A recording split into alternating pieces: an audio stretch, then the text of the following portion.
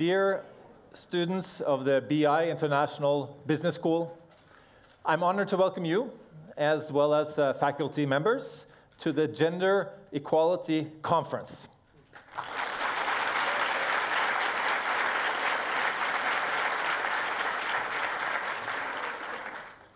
Welcome also to the many students watching the broadcast on the BI diverse campuses around the country. We will be joined on stage today by prominent Norwegian politicians, researchers, and business people. Today, as I'm sure you know, is the International Women's Day, which reminds us of the social and political value of gender equality. And together today, we will uncover the economic value of gender equality. This is, after all, a business school. And Norway has, after all, come far in female representation in the workforce. So far that it has become a driving force in our economy. But we haven't come so far that we can't listen to outside voices. So 6 international students from all over the world, they're seated here in front of me. They have been carefully selected. They have visited BI and Norwegian society throughout the week as a part of the first gender equality experience. They bring with them outside perspectives, learning what we do well, but also reflecting back what we can do better. May I also add that 30% of BI students are international, so it's only natural that we have an international conference and that it is held in English. And to further ensure this outside perspective, we have invited someone who has been at the forefront of history for decades as an international pioneer for gender equality. None other than former Secretary of State, Senator, and First Lady, Mrs. Hillary Clinton.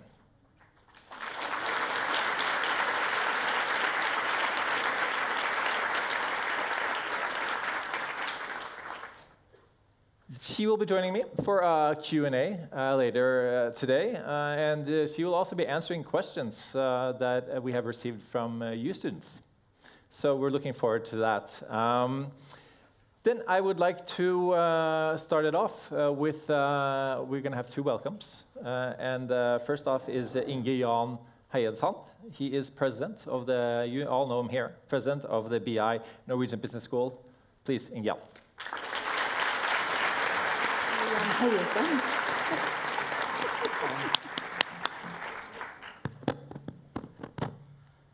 Dear students and honored guests, this is a day I have been looking forward to with great excitement. We are delighted that you have chosen to join us here today to discuss different perspectives and challenges related to gender equality and the importance of diversity in society. As one of Europe's leading business schools, with high ambitions, both nationally and internationally, we have an obligation to contribute to a better world. Our research and education are a big part of this contribution. It is equally important that we use our strong position to create arenas like this for constructive dialogue and for exchanging ideas. Therefore, we have invited eminent speakers from the business community, politicians, and our own faculty to shed light on gender equality from different perspectives. I'm sure it will be an inspirational day. This week, BI have invited international students from around the world to come to Oslo to participate in an exciting and challenging program focusing on the theme of gender equality in Norway. The interest to participate has been overwhelmingly positive. Out of 785 applicants, 6 lucky students or participants sitting here in front have been selected. This week, they have talked with politicians, they have experienced gender equality at work, visited families with fathers on paternal leave, and much more. All in all, an exciting and educational week, in which they have gained new perspectives and faced challenging tasks related to gender equality, the economy, and to diversity. As an international higher education institution, we have an important role in contributing to the knowledge and dialogue on important issues. This is directly connected to BI's strategy, which has sustainability as one of our most important pillars. BI is an international business school with students and faculty from all around the globe. Going to Norway is not for everyone. First impressions of Norway and Oslo vary greatly depending on what time of year you arrive as a student for the first time. The quality of our academic efforts stay the same. Since the beginning in 1943, when our founder Finn Øyen himself delivered evening classes in business administration and accounting, we have come a long way. Today, we are considered one of Europe's largest and most recognized business schools with more than 20,000 students every year. We have triple accreditation, we have excellent merited faculty, and we have a global footprint. BI still lives according to Finn Øyen's philosophy, to bring the latest research to life in the classroom, to involve the business community to ensure relevance, to look beyond Norway's borders in order to stay ahead of the game, and to offer flexible education for people in all stages of life. In the immediate future, we will see rapid changes in business worldwide. Society will face new competency requirements. Companies will call for new knowledge, fresh insight, and employees with a unique set of skills in new fields. As a business school, an academic and educational institution, our most important responsibility is to impact knowledge development, pushing the research frontiers and sharing new knowledge with students and the public.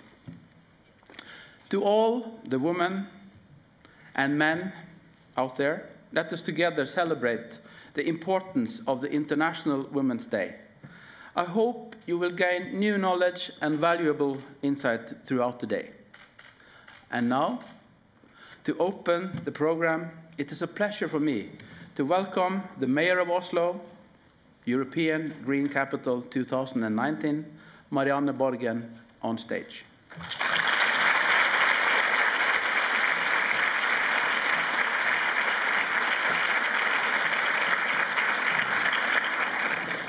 Minister, dear students, ladies and gentlemen, it is with great pleasure I welcome you to Oslo, to BI Norwegian Business School and the Gender Equality Experience. It is also great to be just here to celebrate the International Women's Day. A special welcome to our international students. It is really an honor that you have chosen to study just here in Oslo. You have come to a city with great universities, a fascinating history, beautiful natural surroundings, with the fjord and the forests that are embracing the whole city. Welcome also to the European Green Capital for 2019. And today, on the 8th of March, a special welcome to all the women present.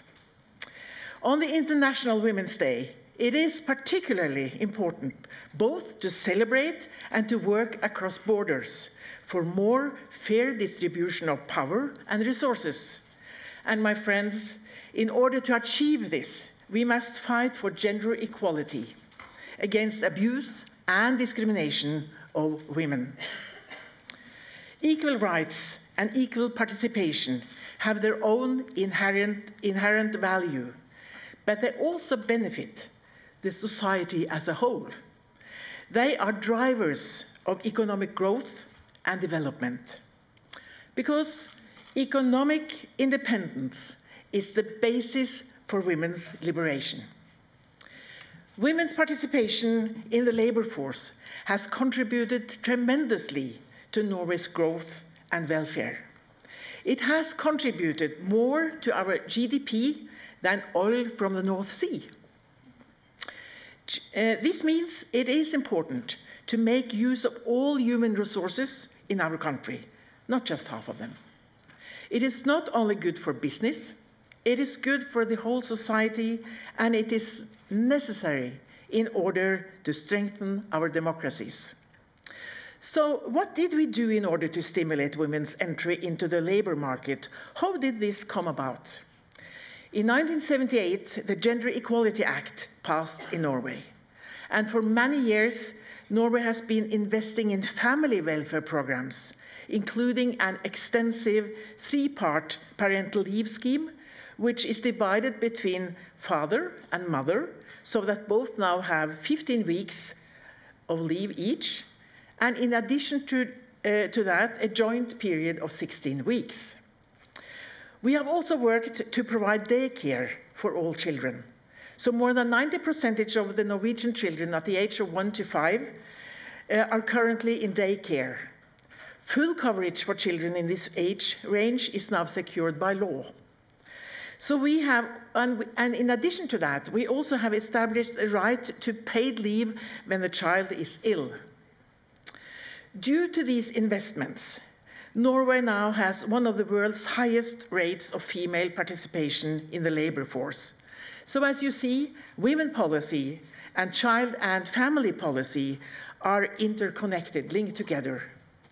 However, challenges remain.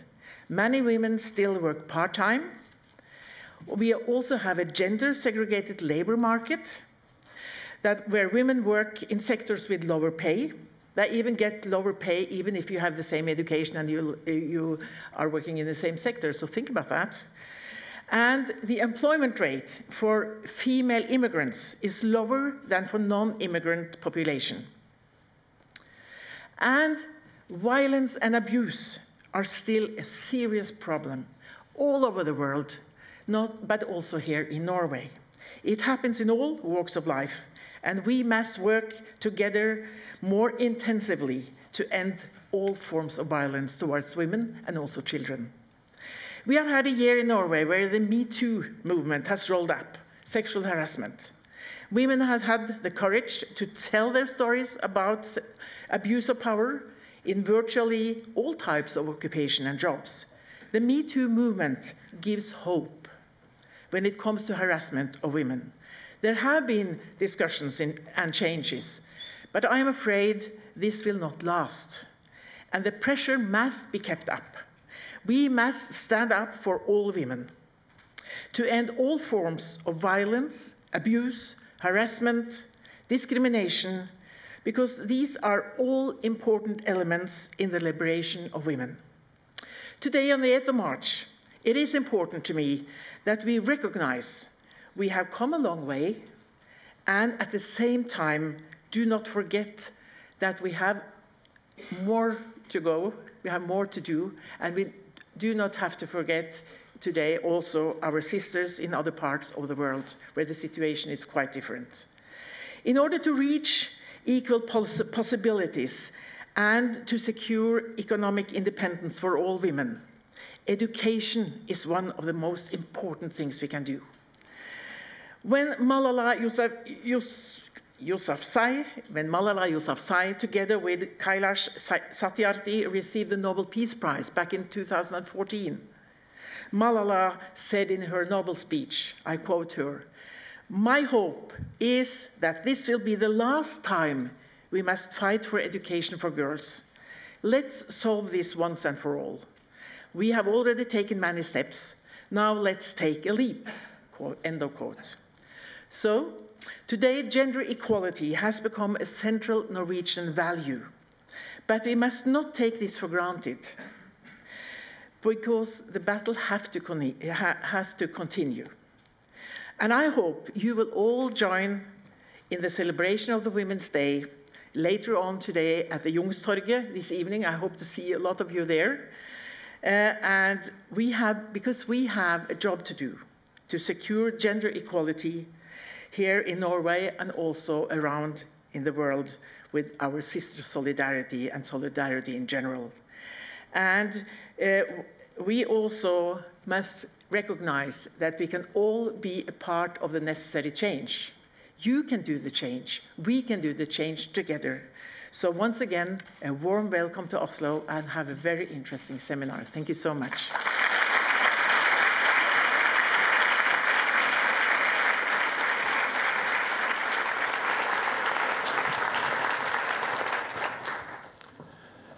Thank you so much, Marianne Borgen and Inge Jan Henjesand. Now we are ready to start the conference, and we're going to start out with a bang because we're going to start with a very decisive statement. It is that women are more profitable than oil. And why is that?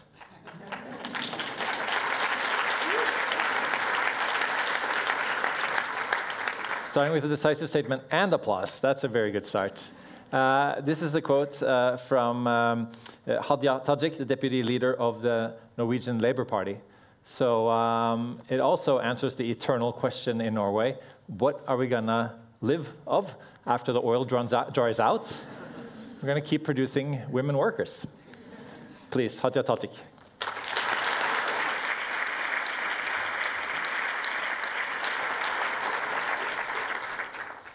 Okay, guys, I'm going to make a very simple claim, and the claim has been introduced, that women are more profitable than oil. And I do mean this in the very literal sense of the word profitable. I mean it in dollars and euros, or kroner and øre, as we would say in Norwegian. And I'm not being metaphorical at all. So basically, if you were to be a rich and crazy dictator, your main asset would be the women of your society. Please don't get me wrong, I'm not encouraging you to become crazy and rich dictators. I'm just saying that if you were that, the best asset would be the women, investing in them. Investing in women creates not only individual success stories, it creates riches and wealth and success for the society as a whole. And in order to understand that claim, you will have to join me going back in time to the 70s, to a teeny tiny village on the west coast of Norway. It's called Bjørheimsbygd. It's where I'm from, as you probably gathered. I was born and raised in Bjørheimsbygd by Pakistani parents from a working class background. I'm a Muslim, and I'd claim that you don't very often hear that kind of story, that a young woman in her 30s, having that kind of background, ends up becoming one of the youngest ministers in the government of that country. Now, I've thought about this many times. I could have lived the same life, worked just as hard, done all my homework, getting up in the early mornings, getting to bed in the late evenings, doing my very best, but not reaching the same kinds of heights that have been possible for me in Norway. If all the other things were the same: minority background, gender, working class background.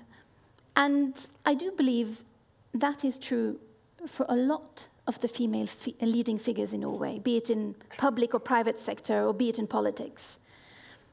You've all heard the old African proverb, you need a village to raise a child, right? You've heard it? Yeah. But actually, you need a whole society in order to create individual success. Now, if you'd ask the average Norwegian, why is it that Norway is one of the rich countries of the world? Most Norwegians, and please do the exercise, just go out on the street afterwards and ask an average Norwegian, how did that become a fact? Most Norwegians would say that the thing is, in the late 60s, early 70s, we found oil on the continental shelf of Norway, and we managed those assets quite well, creating the Norwegian state pension fund or oil fund, and basically that is how we got rich. However, that's not entirely true. The main reason why Norway is such a wealthy country are the women in our society. Now, there are no genetic predispositions that make Norwegian women more profitable than other women, obviously, so it has to be something else.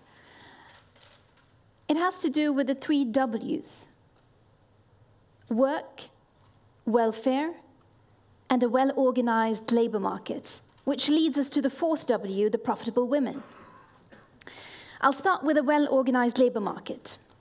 That's been of great support for my family as well. I mean, my parents coming from Pakistan to Norway in the 1970s, not knowing the language, not knowing the culture, not having any friends here, they were quite vulnerable to exploitation and mistreatment in the labor market.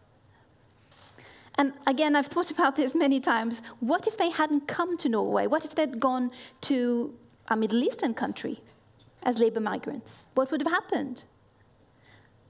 We know that in some Middle Eastern countries, if you come there as a labor migrant, they take your passport from you. You've got nowhere to run. You risk not getting a proper wage. Most likely, you will not get a proper wage. And the contract that you end up signing on will seem like a slave contract. Now, this didn't happen to my family. In Norway, we have strong labor unions. And what the labor unions do is that they make sure that the laborers are not being exploited. And a very important part of that is also making sure that that is something they find equally important, regardless of what kind of background you have, what kind of country you come from, because if the labor unions decide that it doesn't really matter, I mean, they're immigrants, they're somebody else's problem, not our problem. If they end up thinking that, they will create a parallel black market in Norway, which in turn will decrease the wages and the working conditions of Norwegians in general. So it's a no-go. That leads us to the 2nd W, welfare. The way we tell our stories of success, we have a tendency to glorify pain. We love the story of the underdog, getting back at society, getting back at everybody who didn't believe in him, hanging on to his dream by his fingernails and then climbing to the top. But the thing is, safety is really important to people. And sometimes some people make it sound like having a safety net will pacify you, that it will make you lazy or unproductive or unwilling to take a risk. But a lot of experience and a lot of research shows us the exact opposite. The UN has several times said that Norway is one of the best countries to live in. The World Bank Group has an annual publication called Ease of Doing Business, and it ranks Norway quite highly. Save the Children has said that Norway is one of the best countries for mothers. There are no rankings for best country for fathers. I don't know why that is. But if there was such a ranking, I'm quite sure we would do well in that ranking as well. This is, of course, no coincidence. There is an obvious connection between being a good society to live in for men and women and being a good society to do business in, to prosper in, to be creative in, to take risks in. And this just underlines the value of welfare, of things like childcare facilities that you can afford, parental leave. We know that when women don't work, there are different reasons for that. They could be very individual. They could be social. They could be cultural.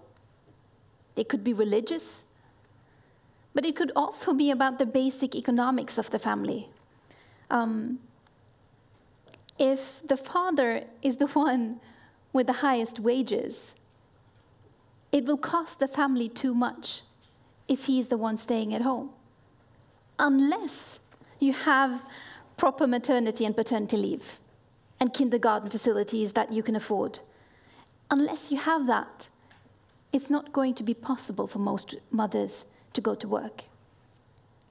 In Norway, as the Honourable Mayor mentioned, today we have 59 weeks of parental leave for each child. And more than seeing this as an expense for society, we need to see it as an investment for the future and future wealth. Because obviously, a good family life, a stable family life, it allows for more people, especially women, to take part in the workforce. That leads us to the third W, work. Now, this is the really easy one. I mean, if half of your population is not going to work, then you're losing out on half of the money you could have made. You're losing out on half of the talent that you have in your country. And in Norway, we've done the maths on this. If Norwegian women were working as little as the OECD average, Norway would be losing out on values equaling the oil fund. That's 8,000 billion Norwegian kroner. That's 1,000 billion US dollars. So women are more profitable than oil. And how is that for a crazy dictator strategy? Getting your women liberated, getting them out there working, using their talents, making their way in life. The only thing is, if you do choose this strategy as a crazy dictator, investing in work, welfare, and well-organized labor markets, you risk not being a crazy dictator for very long. Even a Muslim woman in her 30s, from a village, with Pakistani parents and a working-class background, might end up a politician on your level. Thank you.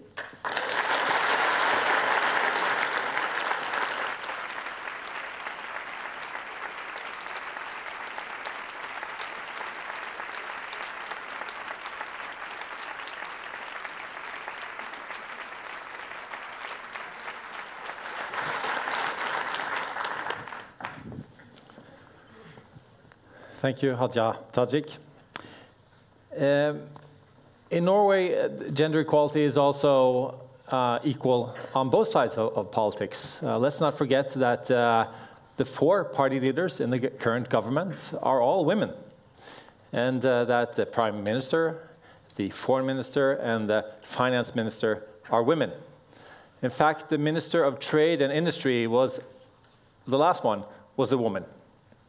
So it's about time we let a man have a chance, huh?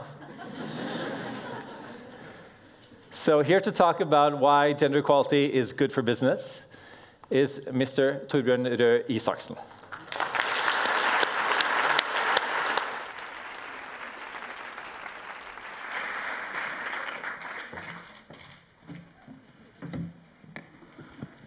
Thank you. A couple of years ago, I was walking in the Vigelands Park in Oslo. It was together with 2 friends. It was the middle of the day.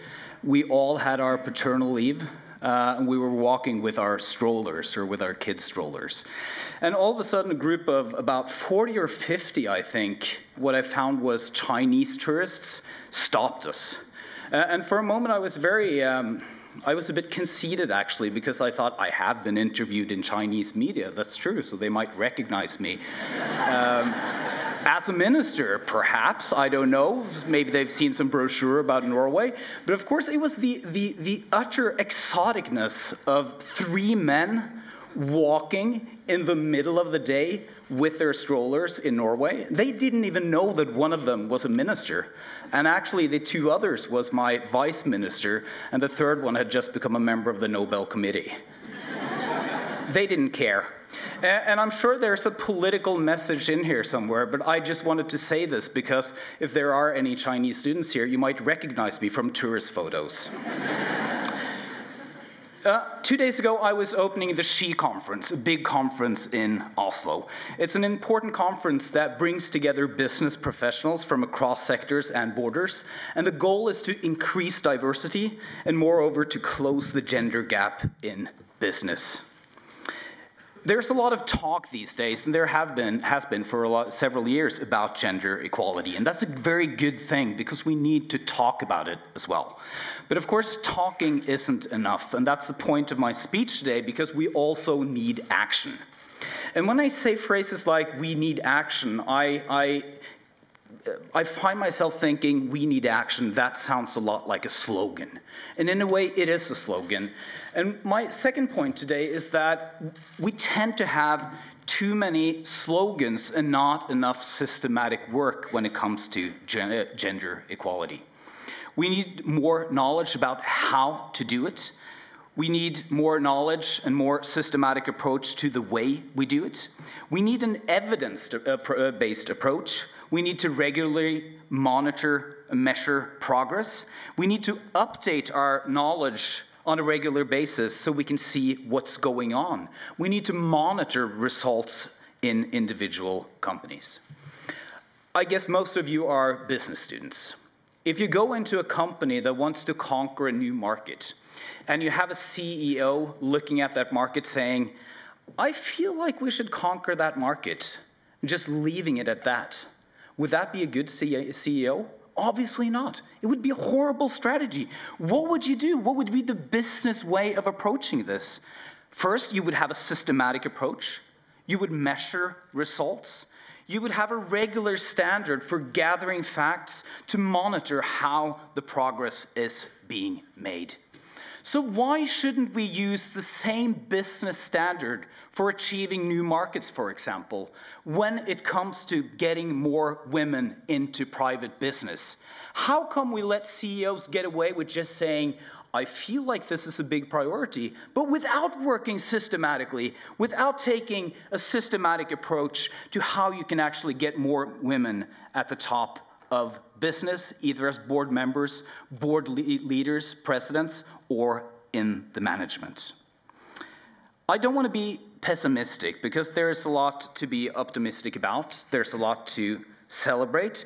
However, gender equality and the bigger issue of diversity has to be and tends to be a big issue in all countries, including Norway. And there's a reason for it. Even in Norway, being one of the most gender-equal countries in the world, we see it in our education system, we see it in our labor market, and not least, we see it in our private businesses. It's not about a lack of understanding, because everybody knows this is a problem. It's about deep cultural and business culture-related issues.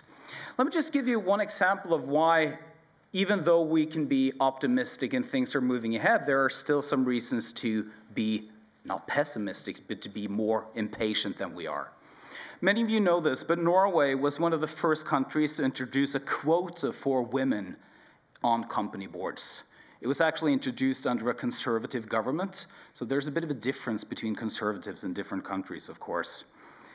The rule means that, in accordance with Norwegian law, the boards of public limited companies must consist of at least 40% of either gender. And of course, in business, that means women in practice. So since the time of introduction, the number of women has increased on these company boards. However, if you look more closely, you'll see that the number of women on company boards has increased only in the companies where it's mandated by law. 12 years after the introduction of the boardroom quota, it's had no significant effect on women in boards in other areas or women in management in general. So if you look at the top of the power hierarchy in Norwegian business life, there is still a huge gap between men and women. Female representation is very poor. So why should, as a Minister for Trade and Industry, or as a person in business, why should you be concerned about this? Well, the first reason, of course, is that it's about fairness. It's about justice. It's about equal opportunity. But it's also about long-term sustainable business. There is a lot of research that shows a positive correlation between a company's diversity, including the number of women in senior management, and its financial results. So that's one reason to embrace diversity. Diversity helps to provide a different and often useful perspective on various issues that are valuable to a company.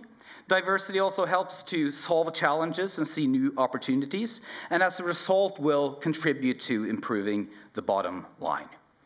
So if you want to do something with diversity, it has to be a firm commitment from the head of the company, the leaders, the management, but also from the board. Because a lot of this has to do with company culture. Let me just emphasize the point further. Are there any reasons why a business shouldn't be interested in gender equality? Look at the world we're living in. In all countries, in the West and around the world, outside the Western world as well, you'll see that girls are doing better in school on average than boys are. We're seeing girls and women breaking in to areas of higher education that used to be male bastions. 30 years ago in Norway, the cliché would be a male doctor and a female nurse. Today, a long time ago, several years ago, the majority of the people studying medicine in Norway are women. You see the same when it comes to law. You see it more and more in finance and business studies, and it will also happen in technology studies. So if you're in business, why in the world would you want a company that only recruits from half the talent pool? Why in the world would you want a company like that? Why would you not be concerned about long-term competitiveness? And what is long-term competitiveness about? It's about finding the right people. It's about finding the best people. And how can you do that if you only look in practice, not in theory, but in practice, only look at half the eligible workforce? Switch the perspective. Ask the crucial question. Why would you, as a young, well-educated woman, with good grades, just graduating, looking for a career, why in the world would you want to start in a company where there is no obvious way, no obvious career path for you as a woman to reach to the top if you wanted to? The answer is, most women wouldn't. And to be frank, fewer and fewer men will look for that kind of company or want to work in that kind of company. So one of the things I stress as a Minister for Trade and Industry is that it's not just about fairness, and it's not just about equal opportunity, even though those are utterly important. It's about business opportunities. I have a daughter, Carla. She's 4 years old.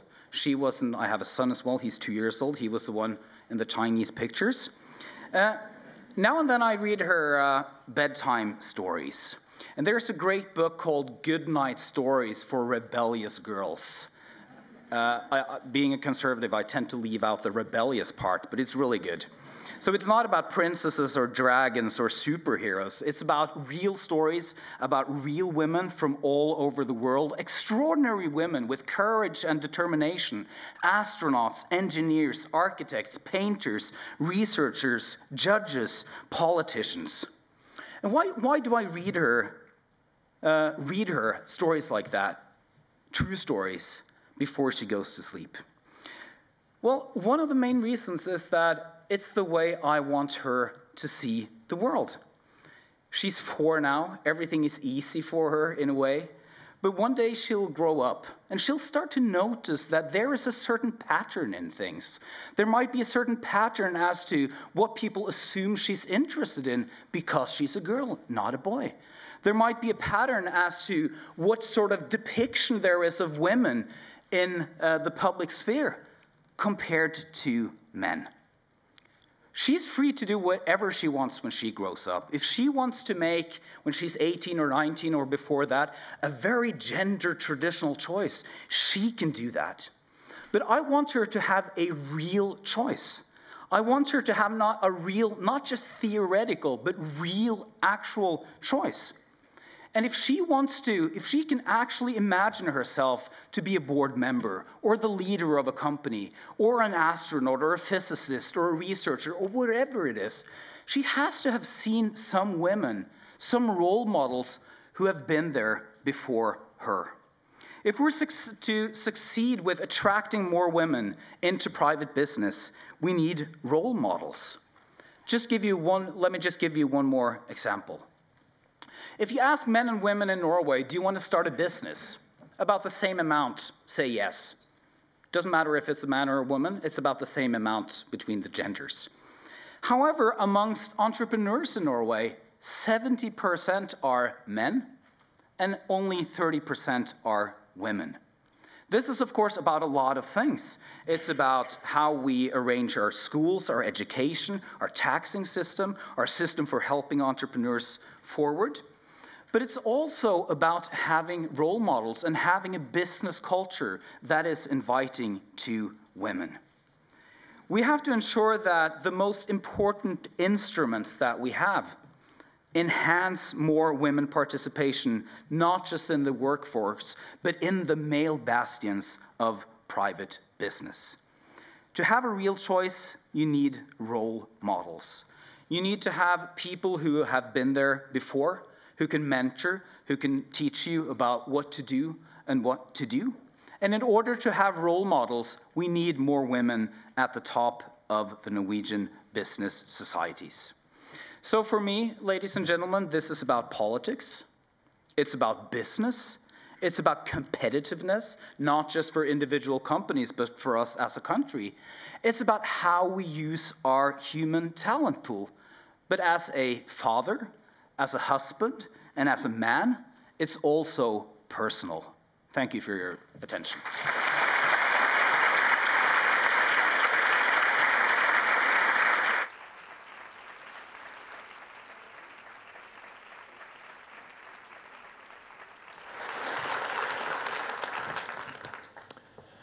Thank you to Torbjørn Røe Isaksen as well. And this concludes the first political part of the day. Let me put it that way. We also have another politician later on, as you know. Now we were going to enter into what we call the sort of the scientific part, the academic part of the conference. And as you will quickly hear, the scientists have picked up on the signals from the politicians. We're going to hear about quotas. We're going to hear about cultural drivers. And first, we're going to hear about both oil and gender equality, because we have a researcher that has studied these very things for many years. And she's not only a researcher, she is the provost of the BI, and she's also a professor here. Hilde Bjørnland will be speaking of Feminism in the 1970s, Foundations of the Norwegian Oil Wealth. Welcome.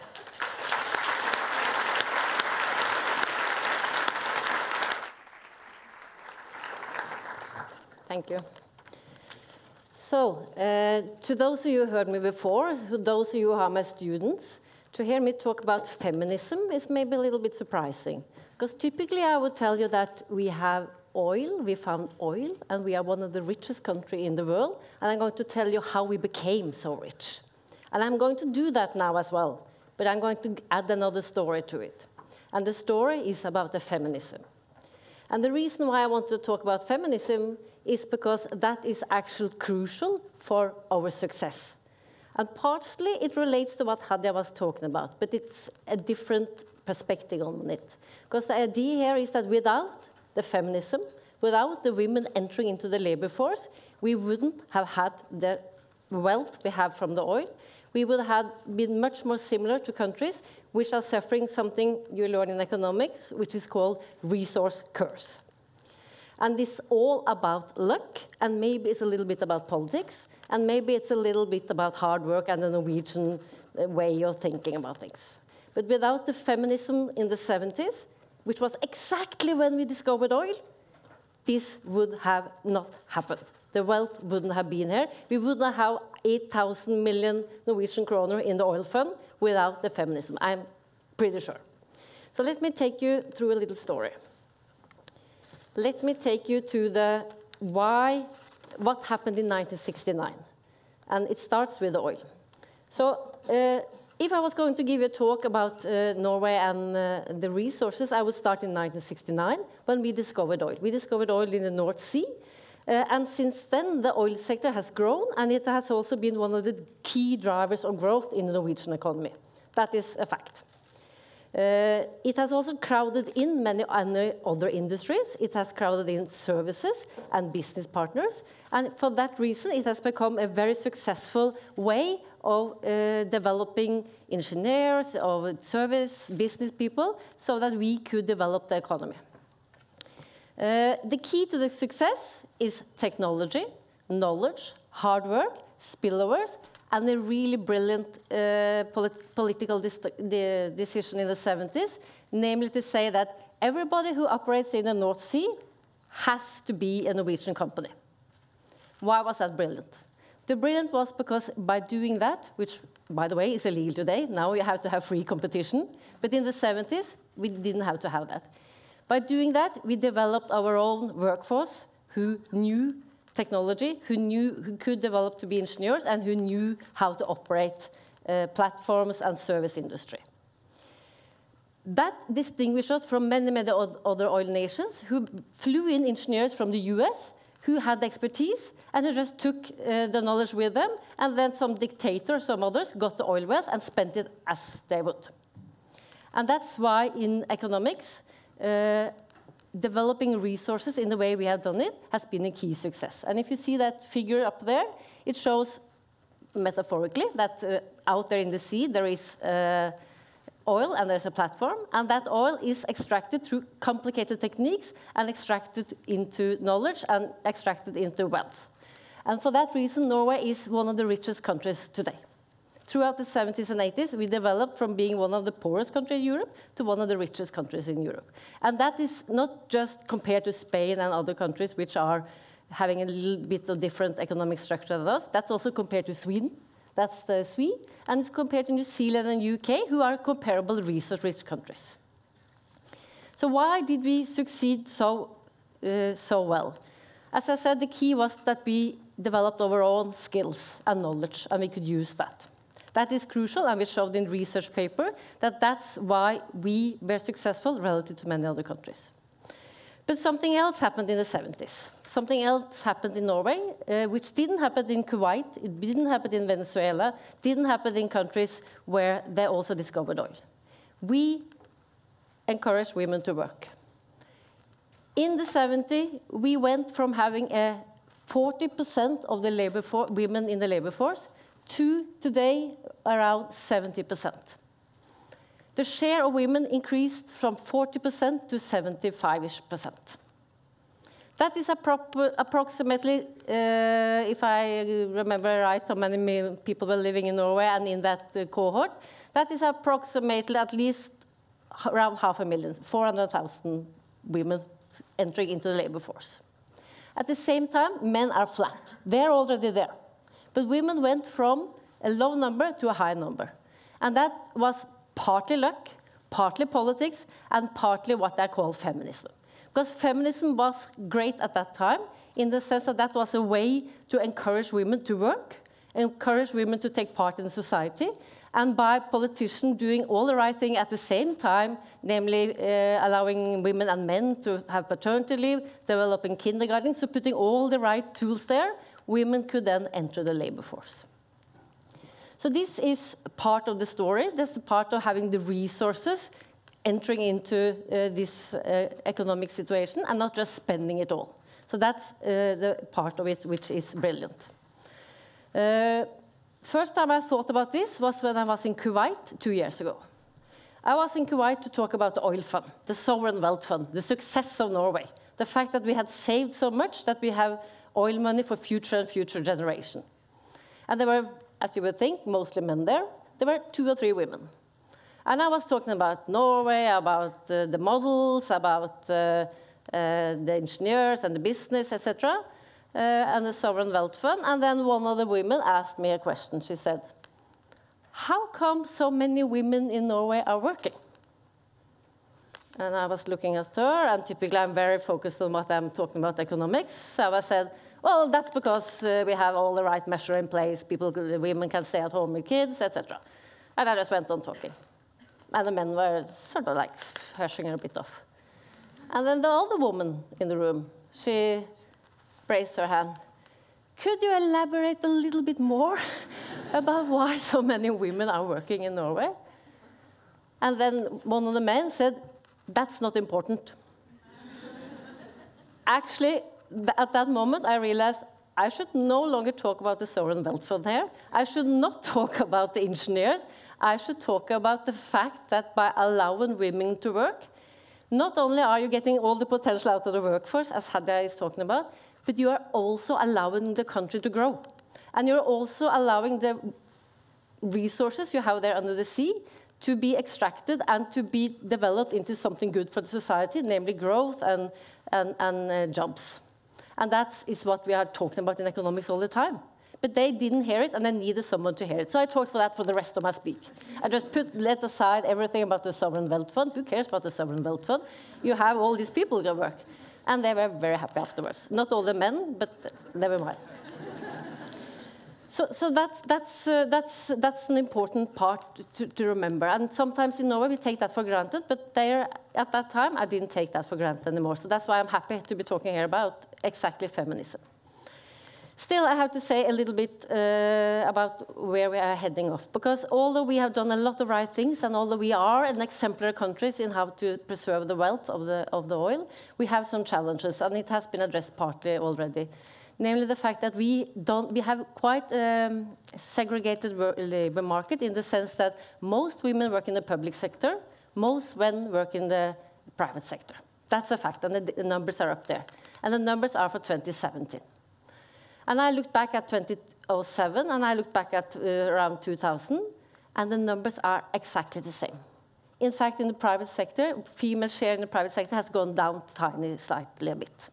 So it's like we have succeeded to get women to work, but we haven't succeeded in getting men and women to work with equal share in the public and the private sector. And I think that is an important, thing for politicians to focus on now, not just focus on all the thing which we had done so well already, but to focus to get female and men to work in both in the private and the public sector. And one of the reasons for that is that because if we think of where the labor market is going, we need interaction between the public and the private sector, and we need interaction between female and men in the different jobs, because we are going from a very resource-based environment to an environment where we need knowledge, technology, and business. We need that together, and we need women and men to be developing skills and to take skills further into new energy and to data science, where they need to be able to have the job opportunities in the same way. And we know that the workforce, we know that the labor market is going to change going forward. We know that there's going to be some skills we need more. We need more people working in the health sector. We need more people working in maybe with computers and data analytics. But we don't want to be all women in one sector and all men in another sector. So I'm exaggerated because it's not that bad, but I want to emphasize that we need that to be a focus.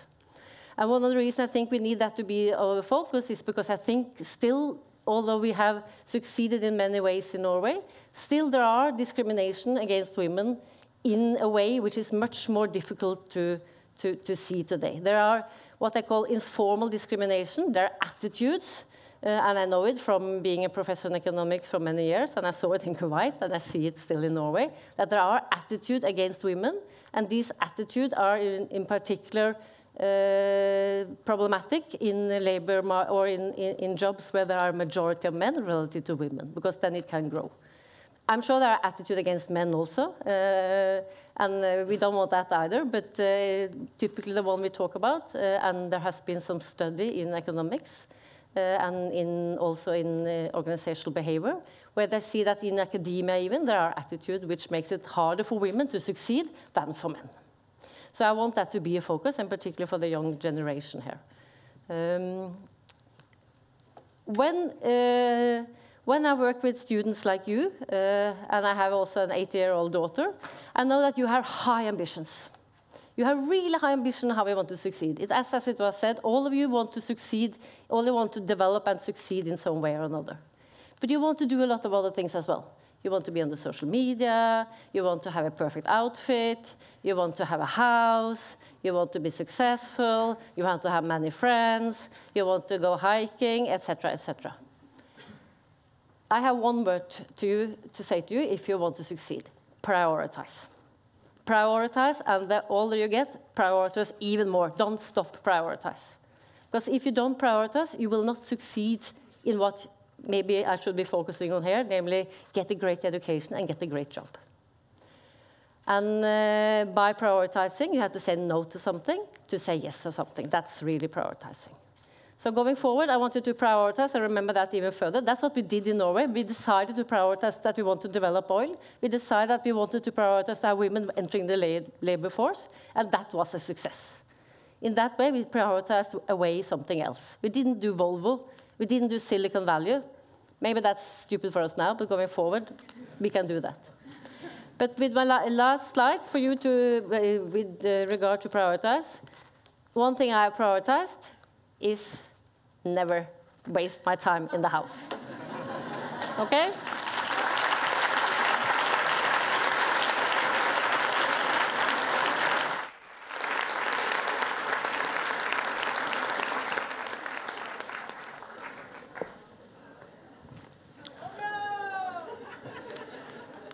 Thank you, Hilde Bjørnland. And now we're going to look into the cultural drivers behind this. And I started out this morning, it's a busy day being a man in the gender equal Norway, by leading the Women's Day breakfast at the Kulturhuset, the cultural house today. And I had to dress up like this because I was coming here later. And I was leading a debate, which today called Women the Weaker Sex. So it was a daunting task, standing there on stage. Unfortunately, there was a guy in the audience that was wearing a knitted sweater and had a baby with him, probably on paternity leave. And the baby caused a lot of noise. So unfortunately, the focus was also on him, and not just this guy in the suit telling them that they were the weaker sex. In fact, it was a good discussion, and it was a provoking, obviously, intended discussion. It was the Norwegian Women's Public Health Association, Sanitetskvinne, that invited. So there's a lot of debates going on all through the day, not only the economic value of gender equality, but obviously the political and social as well. So it's an interesting thing all throughout the day and all over Norway. So, coming back to the cultural drivers of this, we are fortunate to have with us today Gillian Warner Söderholm. She is associate professor here at the BI, at the Department of Communication and Culture. She's also a Brit, as you will hear soon, and she has researched us, or the Norseman culture, as she says, drivers of gender equality in a Norseman culture. Please.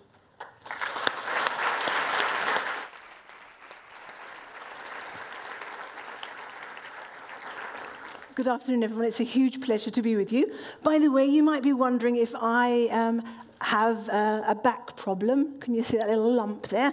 Interestingly enough, here we have Women's Day, and the mic systems that we have globally are for men that wear belts. So women, we don't wear belts, so we have to like, would you mind if we put this in your underwear? Okay, then.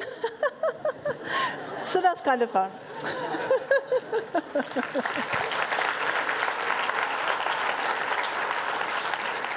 It's a huge honor to meet our honorable guests, ministers, amazing international students, and our great students that are here with us every day. I have a message in 10 minutes' time for our students, and it's this blank piece of paper. And I'll tell you what the message is. This is a metaphor in 10 minutes' time. Before we start, could you please just raise your hands if you believe that you identify as having brown eyes? Brown eyes. Have a little look around there.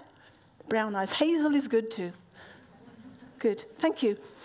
Would we say that even though our colleagues here with brown eyes are probably people that have unique skills in terms of collaboration, in terms of being very well prepared for meetings, people that are looking for solutions in an organization and that drive team leadership, would we say that it's okay that those people might never make it to the very first stage of a recruitment process?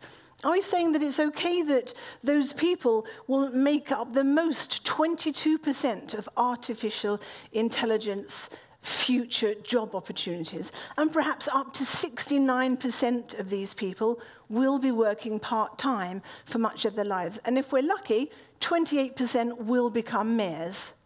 Is that okay? If not, we have to look at drivers for change, which is us.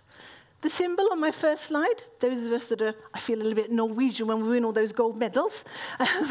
This is Maren Lundby, as we know, and I'd like Maren to be a symbol, a metaphor for us today, because this is a person who truly believed over a decade ago that women have the greatest opportunity as men of ski jumping. So she won a gold medal last week at the World Champions. It took 10 years. Was it only Maren that believed that she could shape change? No. In all of our lives, we have actors, supporters, allies pushing for change. So that when we're looking at the drivers of gender equality within a Norseman, a Viking, a Norwegian culture, we're looking at not only Maren having cultural values that shape change, but all of her supporters. And for us in our lives, globally, we will have perhaps some people invisibly, perhaps some are politicians, local legislators, family members, networks that are part of our lives, pushing for change. So here we can see that Maren is someone who believed in change, but a huge network of allies and actors pushing. And that is the case with all changes and developments. Norway is today number 2 in terms of the country with the least gender gap globally. So we've come so far, we're 85% there. But did you realize that it's going to take us 61 years, according to World Economic Forum, 61 years to get there? And how can we get there is not only individuals trying to shape change, it is everyone being allies. So this conceptual model is built on a number of research. You know, we love to have citations at the bottom, so you can have the slides afterwards. Here on the left-hand side, we can see the key drivers for cultural change. Let's take a look at those.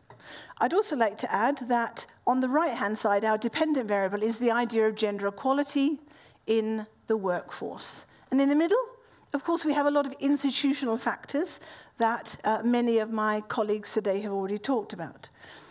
If we consider a society that believes in power distance, that would be a society that endorses clear levels of power with the elite, authoritative people in a society. If we consider gender egalitarian values, we're looking at societies where we consider the never-ending problem of equality, where your biological makeup does not define who you are in your career. Some questions that are used by the World Economic Forum to judge this with millions of responses are, and please consider your answers, in your society, would you say that men make better politicians than women? In your society, do you believe that a university place is more important for a man or a woman? And the third question is, in your society, is it more important for a man to be a manager or a female?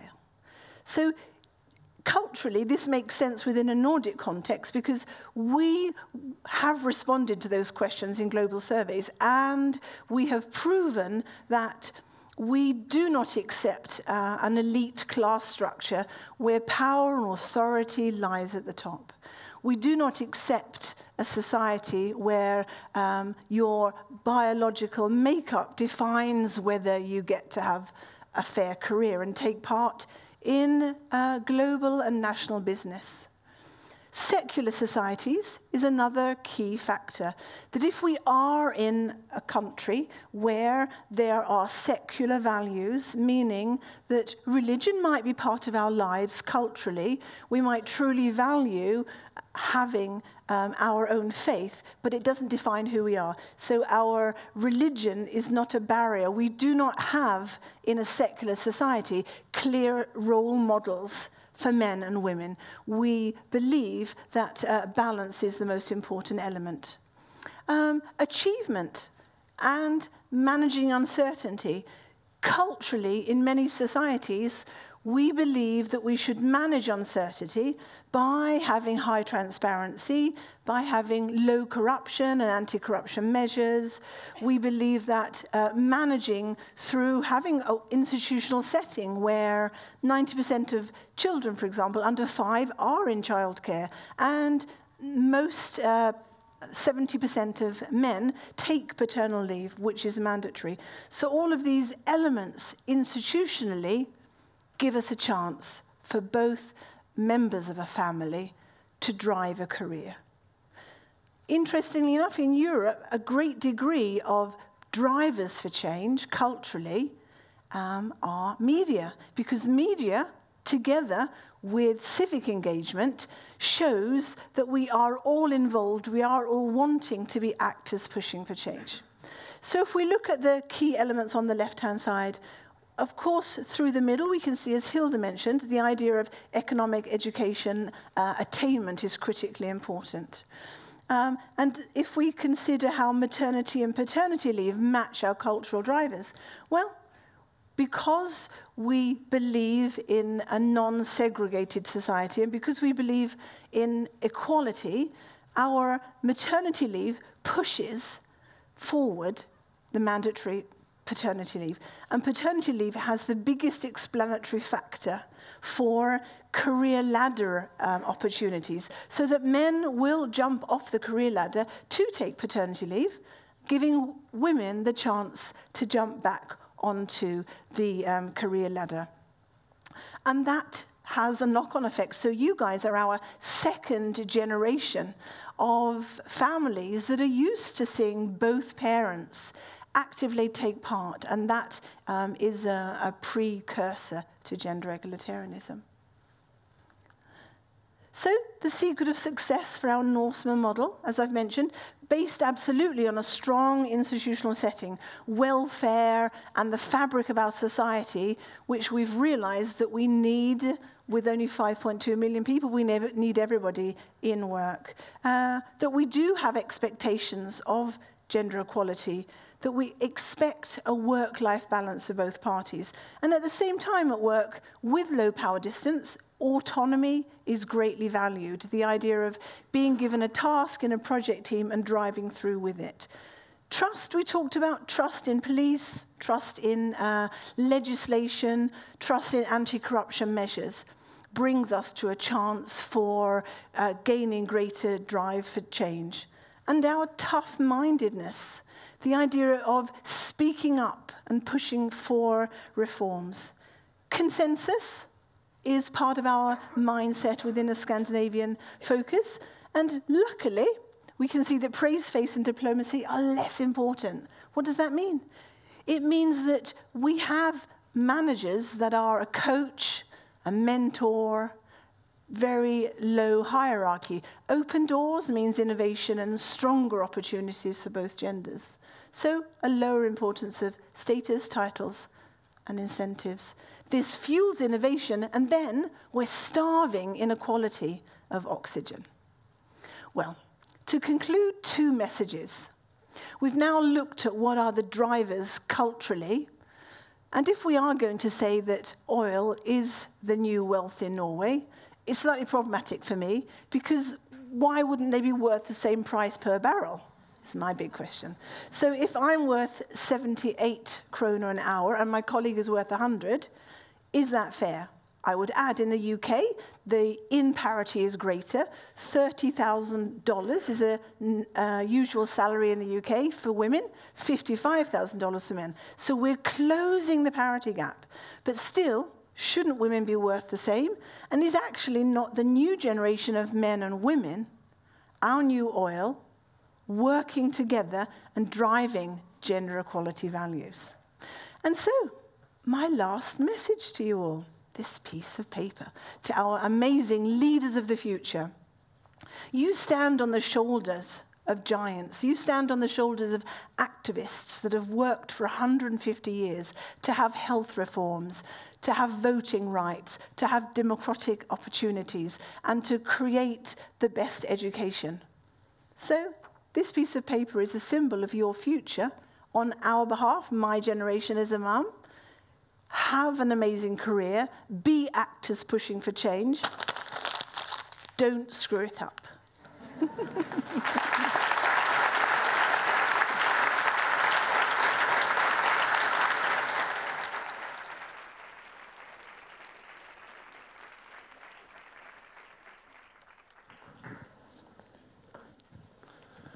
Thank you to Gillian Warner Söderholm.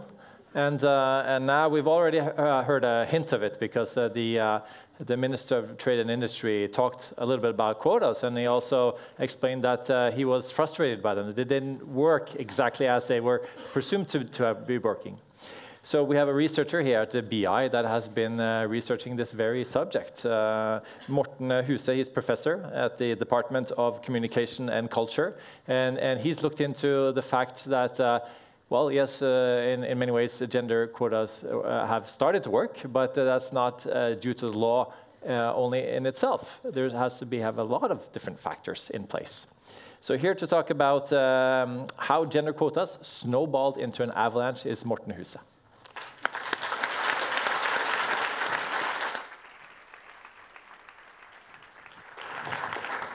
I was wondering if I should stumble in here, being one of the men coming here. Thank you for inviting me. It's such a pleasure to be here with you as students coming from other countries, from our students, from faculty and all the listeners to the presentations.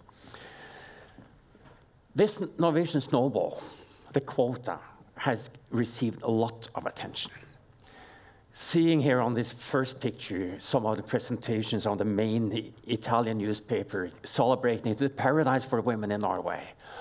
But it's also been criticized from many sources. The second one is from Frankfurt Allgemeine Zeitung, where it's presenting some of the problems being around the golden skirts coming in. I'm planning to follow up some of the presentations we had here before. I'm possibly going into a micro level, but I'm trying to take it into the other countries. What's been happening, other places? How have other countries been looking to Norway? And actually, I came last night, this morning, I came back from Spain after having my 8th of March speech in Spain last night. Well, that was middle of the day yesterday. So people are listening. And our business schools making research. Definitely, we're doing research. And I'm also wanting to show that much of the research we're doing is really hands-on and practical, in addition to really lean on the core theoretical backgrounds that is important. And I'm taking you into a kind of a programmatic research area, trying to understand gender equality and how Norway, how countries around the world has been looking to Norway to learn from Norway. So this is based on not only one study, but a large number of studies over 3 decades. And if we're following some of the previous presentations, we've been focusing on the objective is to try to get gender balance or sustainable society. It's not, first of all, to get business work better, but to create a long-term sustainable society. That's what we've heard about in several of the previous presentations here now. We've been hearing about differences in cultures and norms and how that is different, how Norway may be different from other places. We've been learning about different instruments, public policies instruments to be doing something about it. The focus on this programmatic area is trying to put these different things together, trying to understand this kind of ecosystem of understanding, this avalanche. And when talking about an avalanche, we're seeing the snowball starting rolling. But the avalanche may be positive, but very often it's also negative. It may include so many things that we didn't think about, so many unintended consequences. And that's among the things I think we should think about when also addressing this today.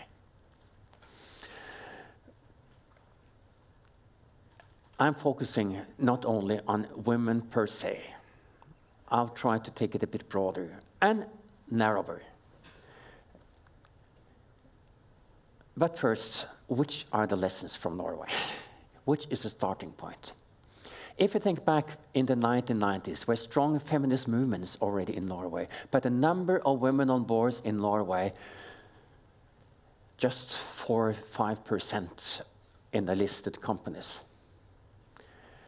Despite strong women networks, despite strong attention from media and the press, despite research telling how important it is for business to have diversity and to have more women in business, despite for BI and other, well, not BI at that time, but it started coming seminars for women to learn the rules of the game in business. And even more, started to make business training for women similar to MBA trainings to get women also on a business background. In Norway, this was a main topic throughout the whole 1990s. We got mentorship programs. We got programs, or we got lists of women that were all seeing themselves as highly fit for board memberships. Several thousand women were on the list orchestrated by the director of equality in Norway. But we're seeing the situation. Nothing really happened. Nothing really happened, even though a law was announced. We had 2 different law hearings, but still nothing happened. Until one day it was not only by chance, because it was a strong focus from several governments, both on the social democratic government and also the more conservative governments really wanted to do something for women, and then they were trying to find alternatives to get more women on boards and suggested a quota regulation. But as the law was announced, with requirement of gender balance, there was no choice anymore. And more or less countries from all over the world has been coming to Norway to learn about what we have been achieving, wanting to see something similar as what we've been seeing in Norway. But then you see the avalanche also coming. What is really happening? Well, we need to understand that these different instruments is not rooted in the same kind of understanding, the same kind of dialogue. There have been different reasons for different types of instruments, and we need to know which are the intentions behind them. I will return to that in a few minutes. There are tremendous differences across countries, and I've been fortunate to be able to follow these kind of differences across a large number of countries over decades. And there are differences with respect to the kind of laws being there. Different types of law systems, different feminist debates, they vary. And there are different assumptions about women in management. And there have been different main advocates trying to do something. I'm not going through this model in detail, therefore I've been taking away the countries, even though you can find the countries there. And also some of the consequences on the women being board members or becoming board members in the different countries as a result of the pressure of getting a quota.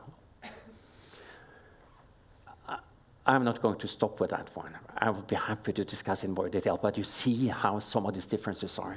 I will focus on 2 small illustrations to show some of the things behind. I'll take 2 countries. I'll show you something from Norway and Italy. In Norway, we had this discussion about the golden skirts.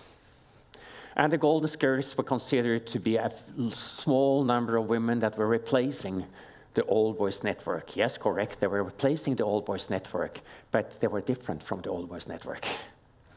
And it was not one group of women, and they didn't represent any particular group of elite, but we could easily see that some of the women being recruited were typically having an advisory contribution to the boards. Others had more controlling contributions. Some had more the decision-making contribution, and some had finally more the value-creating contributions. And I don't think they all contributed in the same kind of positive way to boards, even though in different ways. We've been following. This was some of the immediate things we did immediately after the quota regulations appeared. But we've been trying to follow these golden skirts over several years and been finding there's been a movement from the advisors, controllers, and decision makers to the value creators. They didn't find it really attractive to them unless they were able to have a contribution in creating values in the company. And that's what we've been seeing now, even though the list of women that have multiple board memberships is not the same as it was some years ago. Then a more recent study is Italy.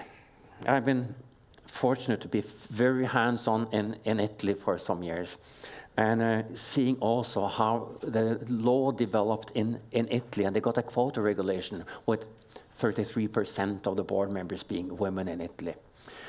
But then it was possible to try to see which were the women being board members in the early phase, as they were more or less looking to Norway. They had a kind of gentleman impression. They wanted to be positive.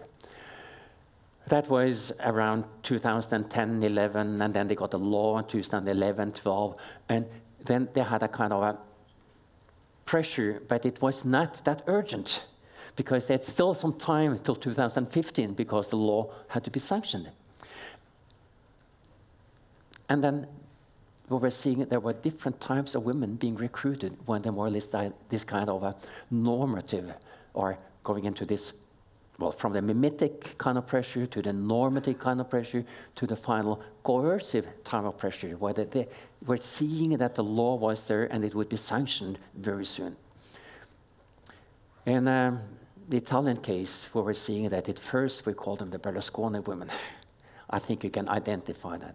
In the second group, it was the elite women from Bocconi network that were really positioning them and working hard to become board members and being a part of the group. And in the last phase before the law was sanctioned, they had to find new ways of getting the women. And they were searching in new ways through headhunters and different ways, and they found the women in business, representing very different things than what we're seeing in the beginning. Okay, there were 2 small illustrations. And then I will have some of my final things. Quotas are not enough. At least when we are wanting to see what is happening in society. For gender equality in society and sustainability. What I've been learning in some of my studies, even though it's been quite critical, I'm not always allowed to go into this kind of studies, is trying to understand feminism. And in my studies about feminism, then is in the core trying to understand the different arguments and the different waves of feminism, from that of having voting rights, having equality, as the 2 first waves of feminism, and then the third waves of feminism, we have more or less this micro-focus, where some would say that we have the blue stockings, or those that's of seeing that women have all possibilities if you're wanting, and you have the freedom. And the fourth wave of feminism, then you're getting more back again to the second phase, but then you're integrating it with other groups that also have challenges and problems. We're having this kind of intersectionality that is coming again. But intersectionality then you're wanting to see also the problems with handicaps or people with different types of other challenges, minorities, people from different backgrounds, and also for men. Are what we are doing also something that is positive for the men? What is the role of men in this kind of discussion? I think we need to understand the talent pipeline. What is motivating us? And women have much more holes in their talent pipeline, in the pipeline through their careers than men. Women have holes that might be seen as negative, and their holes in the top that are seen as positive. Much more freedom, but also pressure to do certain things. Men do not have this kind of holes taking them out of the pipelines. And they do not really have the holes for doing other things. I'm thinking about Maslow.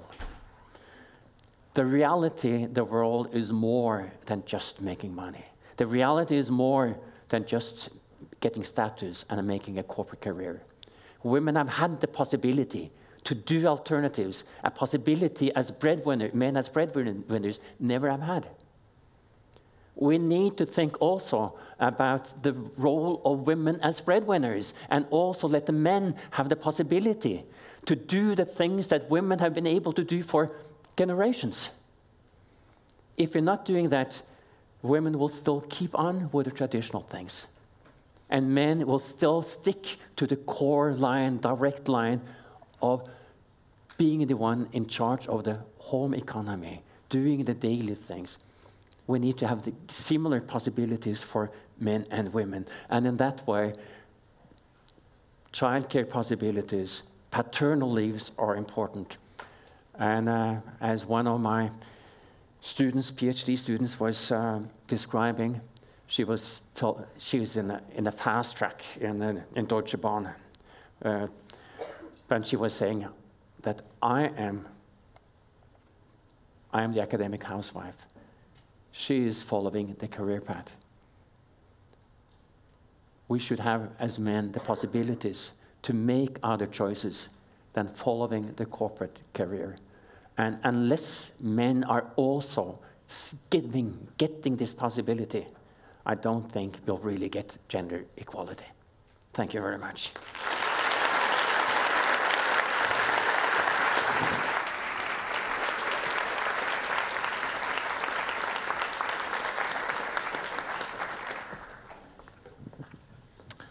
Thank you to Morten Huse. And this concludes the academic part of the conference. We will now enter the business part of the conference. And let me just tell you now that we'll have 3 speakers, and then we will have a break, a fairly long break, 45 minutes, when we will prepare the room for the last session, which will be the Q&A.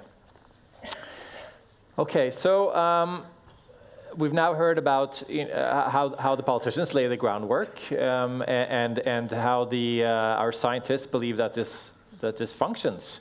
Now we're going to hear 3 business cases, 3 different companies that have their own take on this, that have decided within this framework to push it forward. And as we started today with, because it's good for business, it makes money.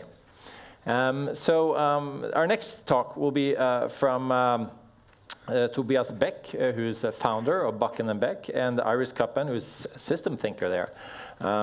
They have decided that promoting the work family is connected to promoting the workers' family. So here to talk about baby steps toward change, diversity and inclusion at Bakken & Beck, here are Tobias Beck and Iris Kappen.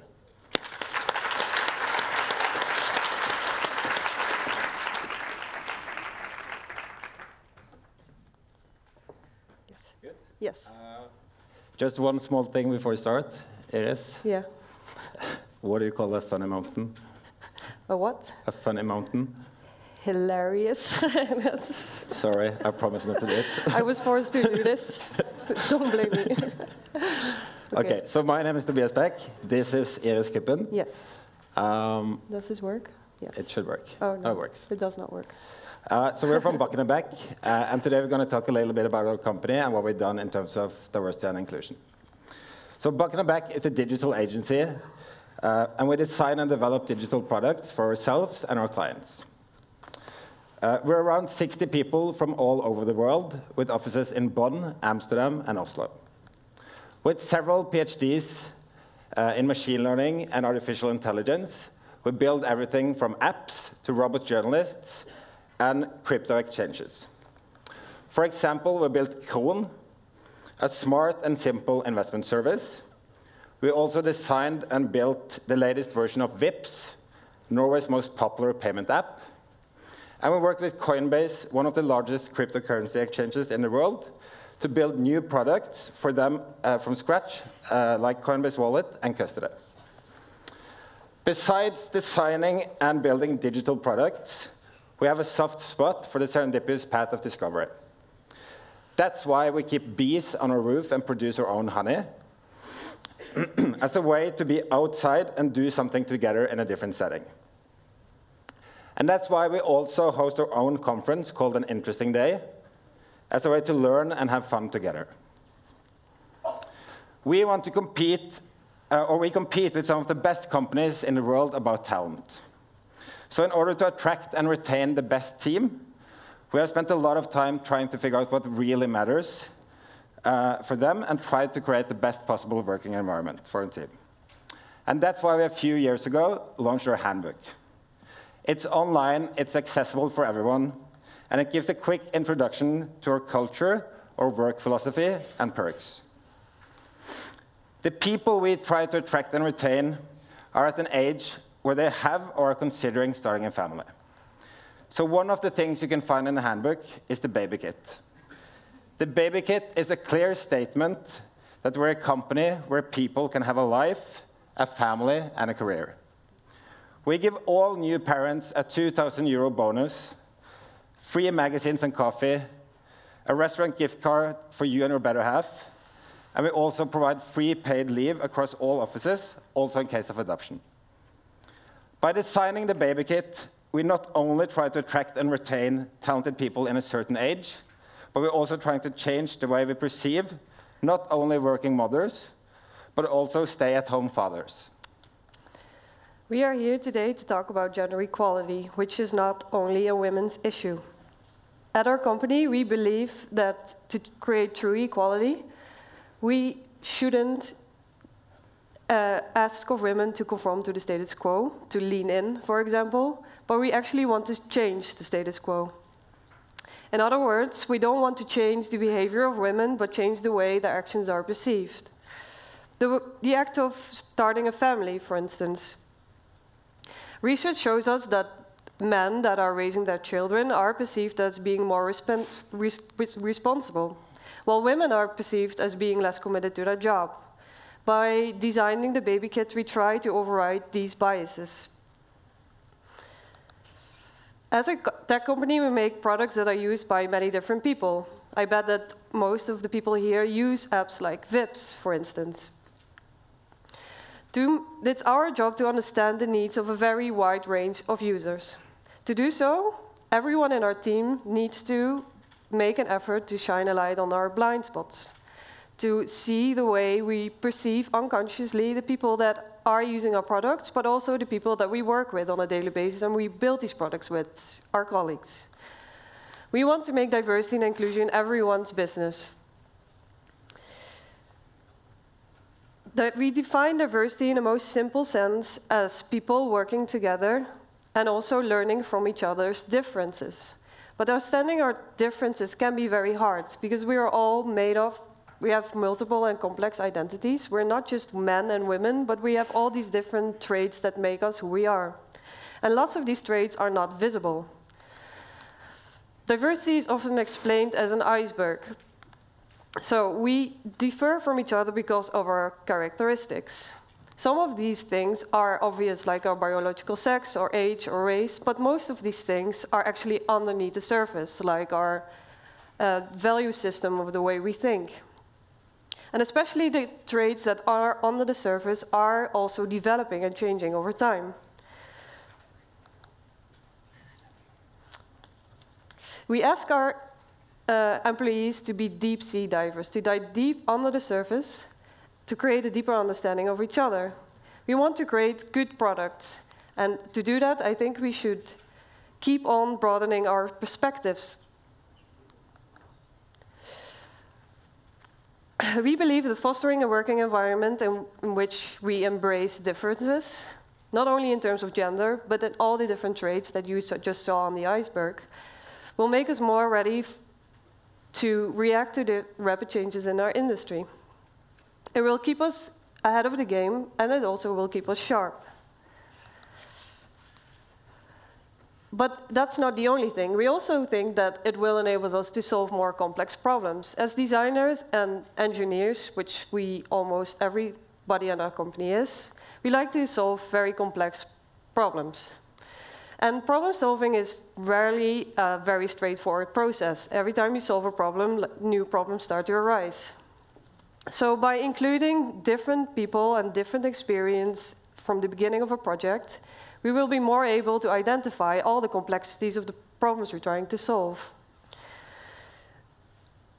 way early in the process, and also we are able to come up with more creative and innovative solutions to the problems we're trying to solve.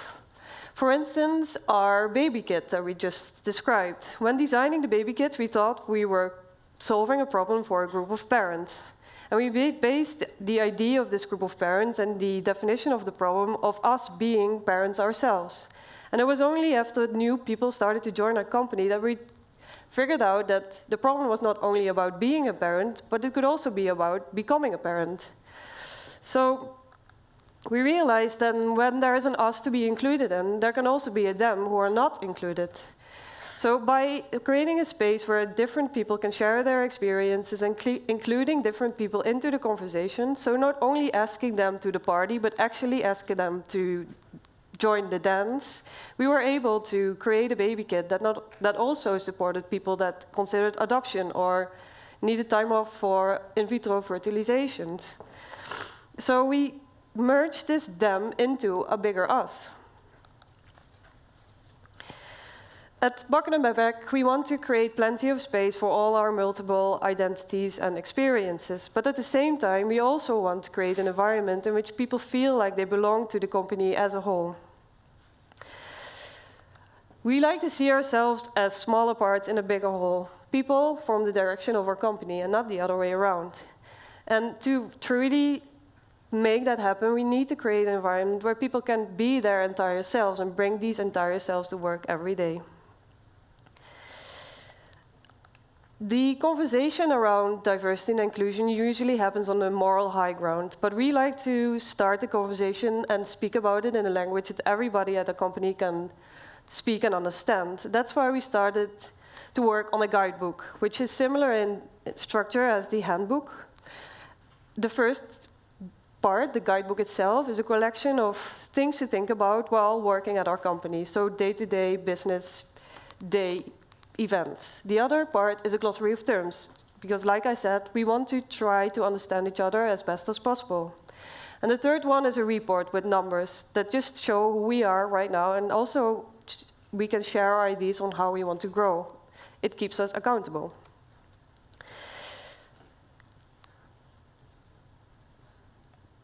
Anything to add? It will be online soon. It will be online soon. Yeah. It's almost ready, or ready for now, but it will be a work in progress, so we hope to keep on building this guidebook. We build things together as a group of people, and we believe that building an inclusive and diverse working space should be one of these things. Thank you, thank you, thank you, thank you.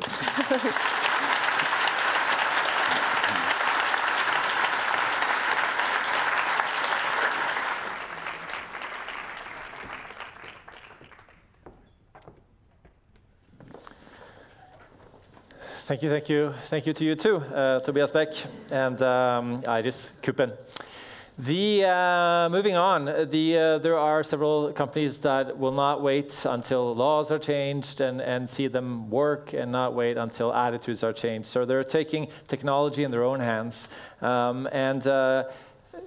Artificial intelligence is one of the ways of actually creating a level playing field when it comes to gender equality. This is the mission of Evry and Jeanette Rønne. She is head of emerging tech there. And she's here to talk about robot recruiting for gender equality. Please.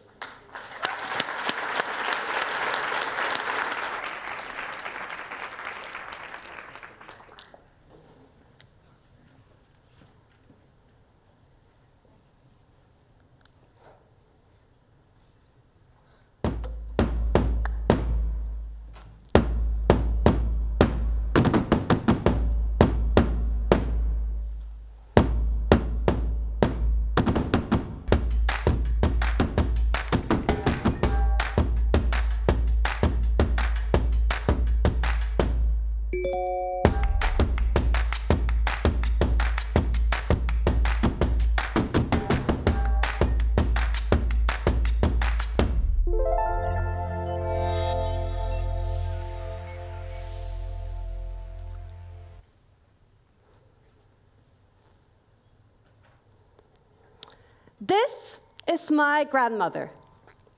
And she once told me a story that I today will share with you because I remember this when I go to work. She was one of the first women after the Second World War who got her driver license. And she very happily drove around with her husband in the passenger seat and the kiddos in the back. However, she very rarely used her seatbelt. Not because she didn't want to, but back then, 100% of the people designing cars were men. So they designed the cars for themselves, here represented by my grandfather on the right. And as we know, men and women are physically different. Why does it matter, you think? Well, up until 2011, where a federal regulation changed the law and said that all automobile industries need to design and test their vehicles also for women, all the cars in the world were designed only for half the world population. That's pretty crazy. And you know what? The fact is that if you drove in a car produced before 2011, you as a woman has a 40% higher chance of critical injury or death compared to men. Why am I telling you this story?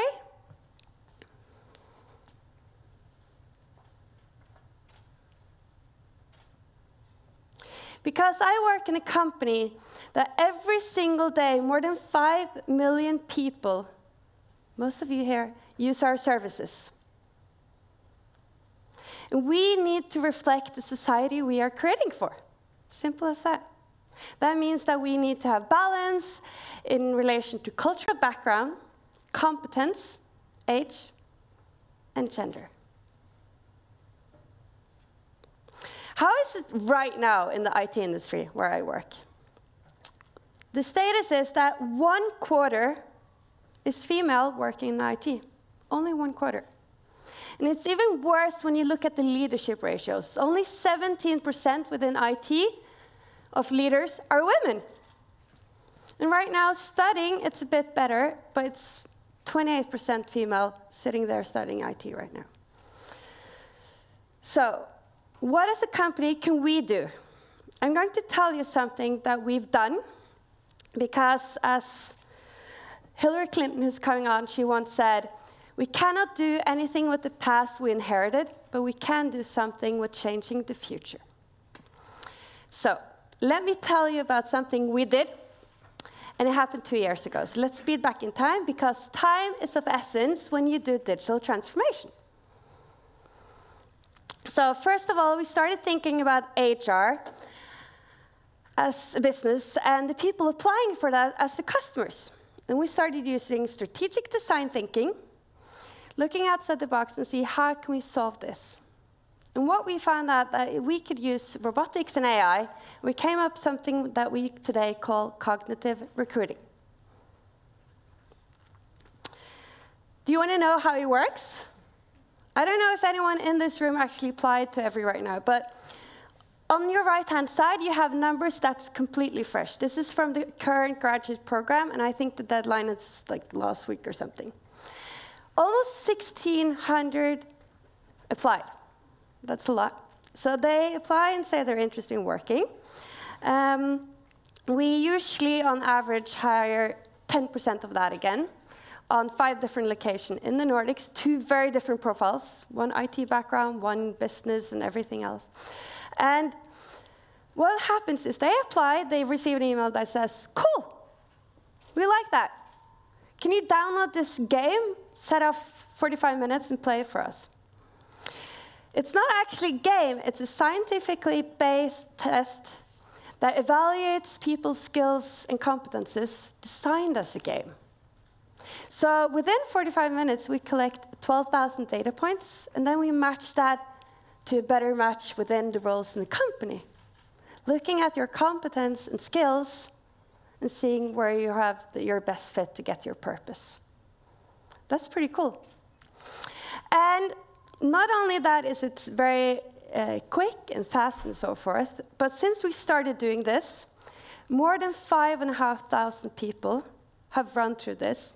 We hire approximately 10%, but 92% of the people who apply say they're very happy with it because it's a fun way to apply as well, and they feel they're encouraged. And that's one of the things that's most important for us when we design the new solutions. We have to think about the end users, and that's you. So, why is this important?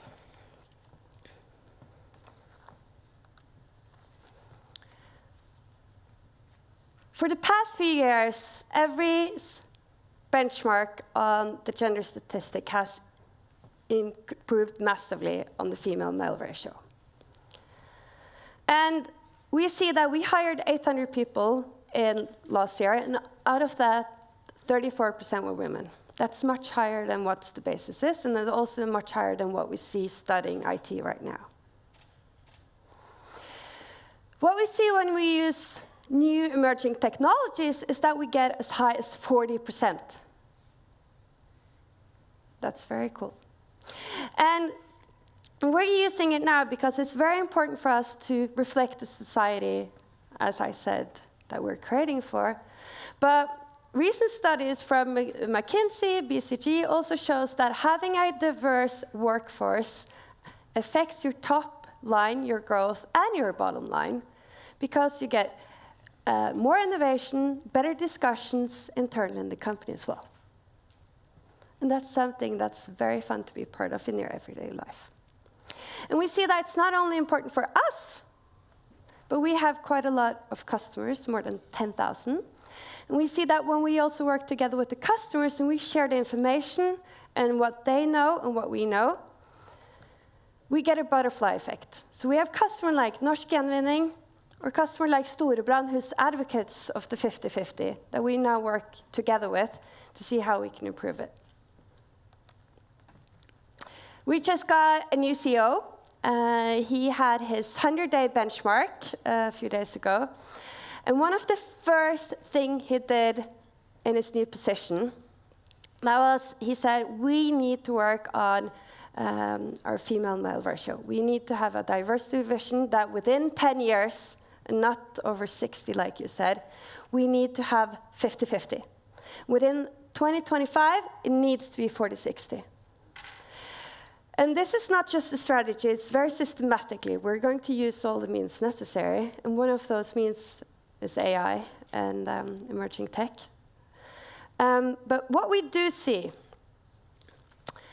is that we, as one of the largest companies, IT companies in the Nordics, or the largest, if we don't do it now, then who will? And then if we don't do it now, then when? Because we do this to shape the future so that when you apply, we're ready. Thank you.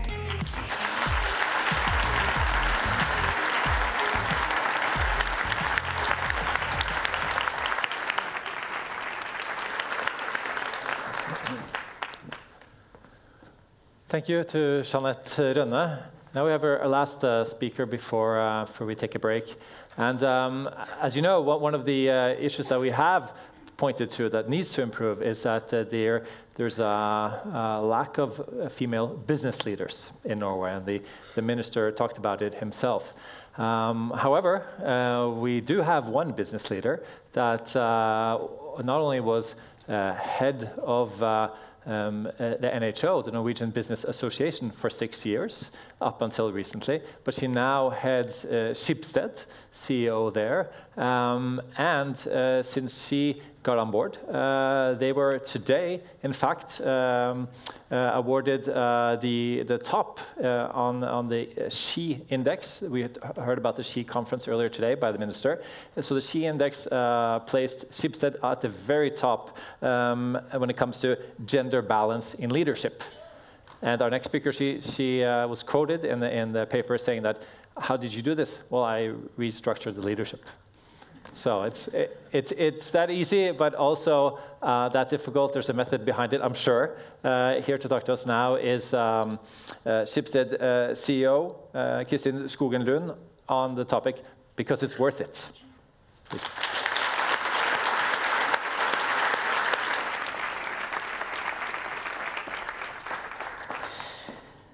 Thank you so much, and thank you for the opportunity to speak to you all. And I have to say, I mean, there have been just so many brilliant speeches today that it's quite hard to be the last one, actually. But I figured that I would spend my 10 minutes telling you students and young people why it's really worth the effort to be ambitious, to take responsibility, and to make an impact beyond yourself. And I want to stress that despite that this is March 8th, I speak just as much to the men as I do to the women.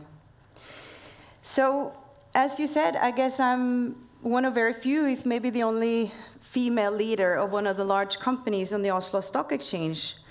And I am so often asked about how I manage this difficult combination with the job and my family and my 4 kids. And I am so often asked about all the sacrifices that I must have made. But how come no one ever asks me about the incredible privilege it is to leave an innovative and purposeful company like Schibsted? And, you know, we own and operate leading businesses and media like VG, like Aftenposten, like Finn.no, and we do that in 22 countries. It's incredibly exciting.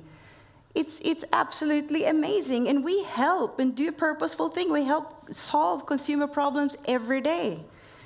So I do not feel that I make any sacrifices. I mean, I have chosen this. I want this. I feel incredibly privileged. And I feel free. I am free to shape the corporate culture of a huge company. I'm free to initiate great innovation. I'm free to put together my own management team with the absolutely most brilliant people that I can think of and that I want to work with. And it did put us on top of the SHE index, which I thought was really cool. And how can I put this? I'm in a position where I'm kind of free not to take shit from anybody.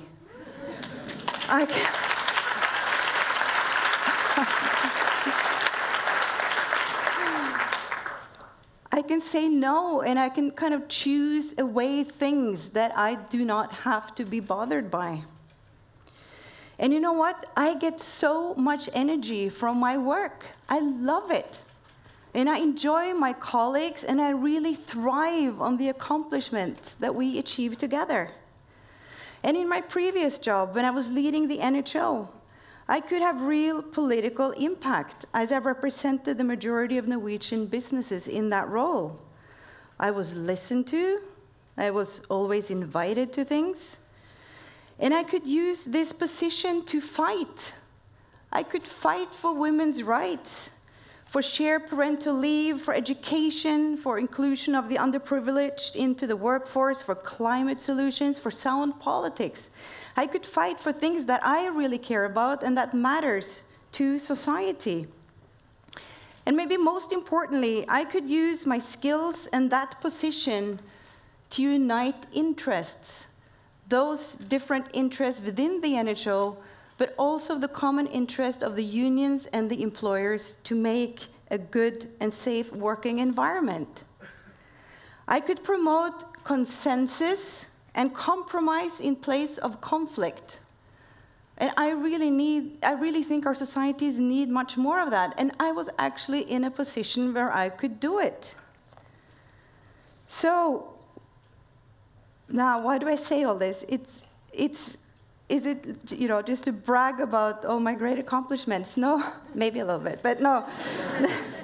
No, it isn't really. It's because I want to tell you about the positive sides of power, career, and positions.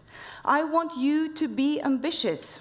I want you to strive for impact, to stretch yourselves and use the full range of your abilities to do great things.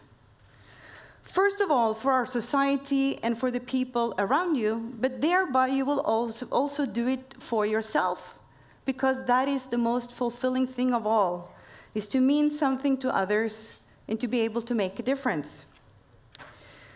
I was in London yesterday for Schibsted's Capital Markets Day. It's the one day a year where we meet hundreds of investors and financial analysts. It's a big day. It went well, and after our presentation, one of these more prominent asset managers came up to me and he said, you know, Schibsted is really great, and you have to be careful now that you dare to be ambitious enough on behalf of this company. And you have to make sure that your own fare, your own personal risk, does not get in the way of taking some big bets. And I'm very happy he told me that, because I think I need to hear it.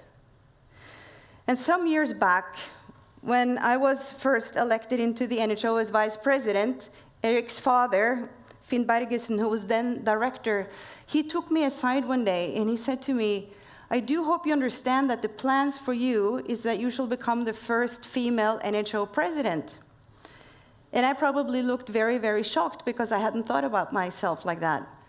And then he looked at me again, a bit more forcefully, and he said, but you know what? You have to really want it. And not only that, you need to show us that you want it. And I really needed to hear that back then. But for every one story like this, I think I've had 100 telling me to slow down, to take care of myself, to relax, and not to push myself so hard. And I'm thinking, maybe is this the best thing we can do going forward? Be a bit more like the asset manager in London or Eirik's father. Be a bit better at pushing and nudging and encouraging each other to aim high. I have certainly needed to be believed in by others, and I have needed to be told that I could do it. It took many, many, many years for me to gain the confidence that you see in me now. Hopefully, you can shortcut some of that insecurity. So I'll try to end by giving you 3 pieces of advice for what you can try to shortcut it. We're all different, but you can try this. Ask yourself, what are the 3 most important things you really want to accomplish going forward? And then you have to make sure that you actually focus on doing those things and not all the other stuff that comes in the way and takes away your time and energy. And secondly, you should tell yourself at least once a day what you are really good at, because we are all really good at something. What is your specific advantage? And you should go out and you should do it. You should use it and you should do more of it. And that is so much more valuable than trying to correct any shortcomings that you might have. Don't ever let your own complexes come in the way of acknowledging your own brilliance. I wasted just so much energy when I was younger, trying to fit into a set image, fulfill some preset expectation that I thought was there. But you cannot merely fill a role and meet expectations, because then you will actually not make a difference. You must not fill a role, you have to shape it. And in order to do that, you must actually break the boundaries of those expectations. You have to go outside the beaten track. Take some risk, try something new, make suggestions, and question what does not seem right around you. And finally, my third advice to you is that as you go along doing this, you have to be really, really good to all the people around you. And let me stress, all the people around you, not just the ones you think are important. Because if you succeed through others and you help others thrive, they will welcome your success and they will not envy it. And when the people around you will want you to succeed, that is actually the best recipe for succeeding. So good luck and thank you.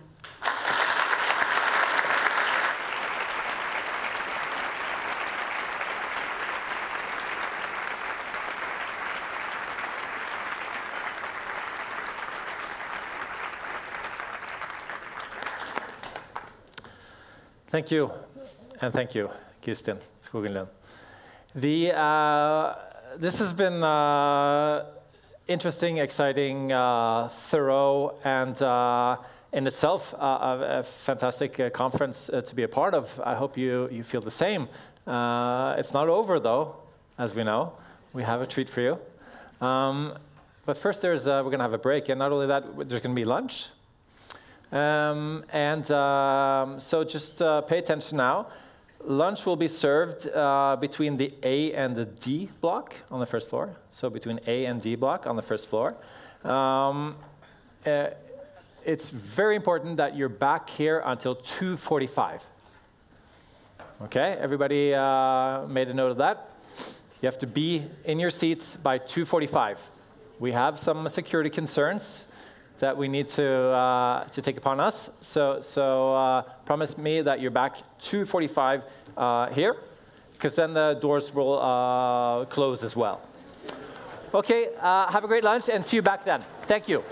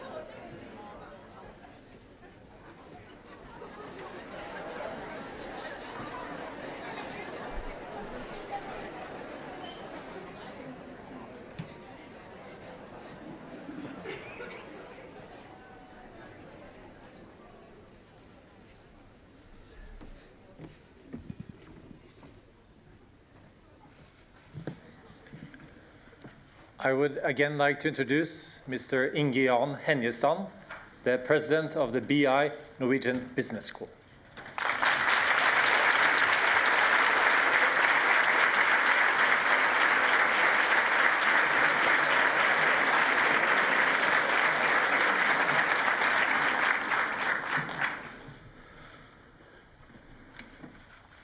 Former US Secretary of State Hillary Rodham Clinton, BI students, students participating in the gender equality experience, honored guests, we are so proud to have you here. Welcome to all of you. As a top-ranked business school, our most important responsibility is to impact knowledge development, pushing the research frontiers and sharing new knowledge with our students and the society as a whole. This week is all about fulfilling this mission. In the first row, in front of me, we have 6 students from all around the world who have experienced gender equality the Norwegian way, part of a larger BI project called the Gender Equality Experience. Throughout this week, I know you have gained new insight and also challenged your way of thinking. I have been thoroughly briefed on your achievements, and I'm very proud of what you have done so far. So well done to you. Moving knowledge forward, breaking new ground, takes brilliant minds. The motion of knowledge is made up by thousands of small steps and the occasional leap. The value of role models with lifelong commitment, fighting knowledge and values in the right direction must never be underestimated. At BI, we occasionally honor role models and academics who inspire us. The conferral of the honorary doctoral degree is a tradition where we recognize people who have made profound impact to their field of work, lifting important questions onto the world stage. Today, we recognized former US Secretary of State Hillary Rodham Clinton. Secretary Clinton has been a vocal advocate for women's rights, and she has fought important battles throughout her significant career. This effort corresponds directly with BI's strategy, aiming to shape people and business for a sustainable future. BI have made strong commitment to the UN Sustainability Development Goals, gender equality, quality education, and climate action. Secretary Clinton has used her influence in a number of important areas, as she strives for a society in which women have the power to effect change for development, justice, and for peace. Hillary Rodham Clinton has spent 4 decades in public service as an advocate, attorney, First Lady, US Senator, US Secretary of State, and presidential candidate. As First Lady of the United States from 1993 to 2001, Hillary Clinton championed health care for all Americans and led successful bipartisan efforts to improve the adoption and foster care systems, reduce teen pregnancy, and create the Children's Health Insurance Program. She traveled to more than 80 countries, standing up for human rights, democracy, and civil society. In 2000, Hillary Clinton made history as the First Lady elected to the United States Senate, and the first woman elected to statewide office in New York. As senator, she worked across party lines to expand economic opportunity and access to quality, affordable health care. In 2007, she began her historic campaign for president, winning 18 million votes and becoming the first woman to ever win a presidential primary or caucus state. In the 2008 general election, she campaigned for Barack Obama and Joe Biden. And in December, she was nominated by President-elect Obama to be Secretary of State. In 2016, Hillary Clinton made history again by becoming the first woman nominated for president by a major US political party. As the Democratic candidate for president, she campaigned on a vision of America that is stronger together, and an agenda to make our economy work for everyone, not just those at the top. On behalf of BI, it is an honor and joy to welcome Secretary Clinton to our academic community and to the BI family.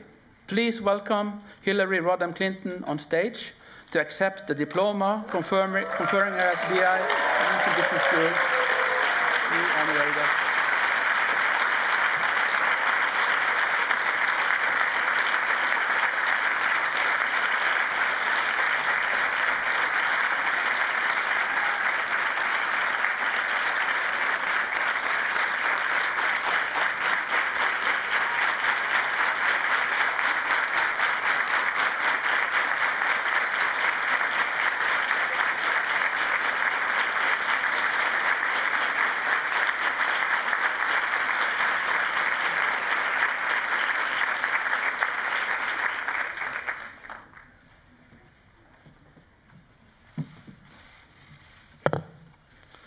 And now, we are eager to listen to the remarks of the former US Secretary of State and BI's new honorary doctor, Hillary Rodham Clinton. The conversation will be led by Eirik Bergesen. Please welcome. Thank you.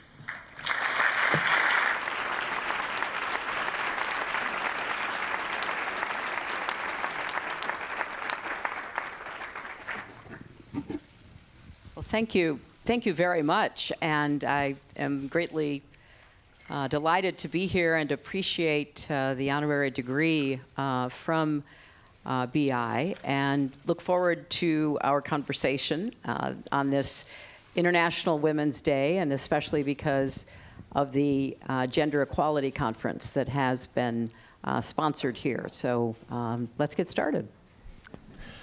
Excellent. Thank you, and congratulations.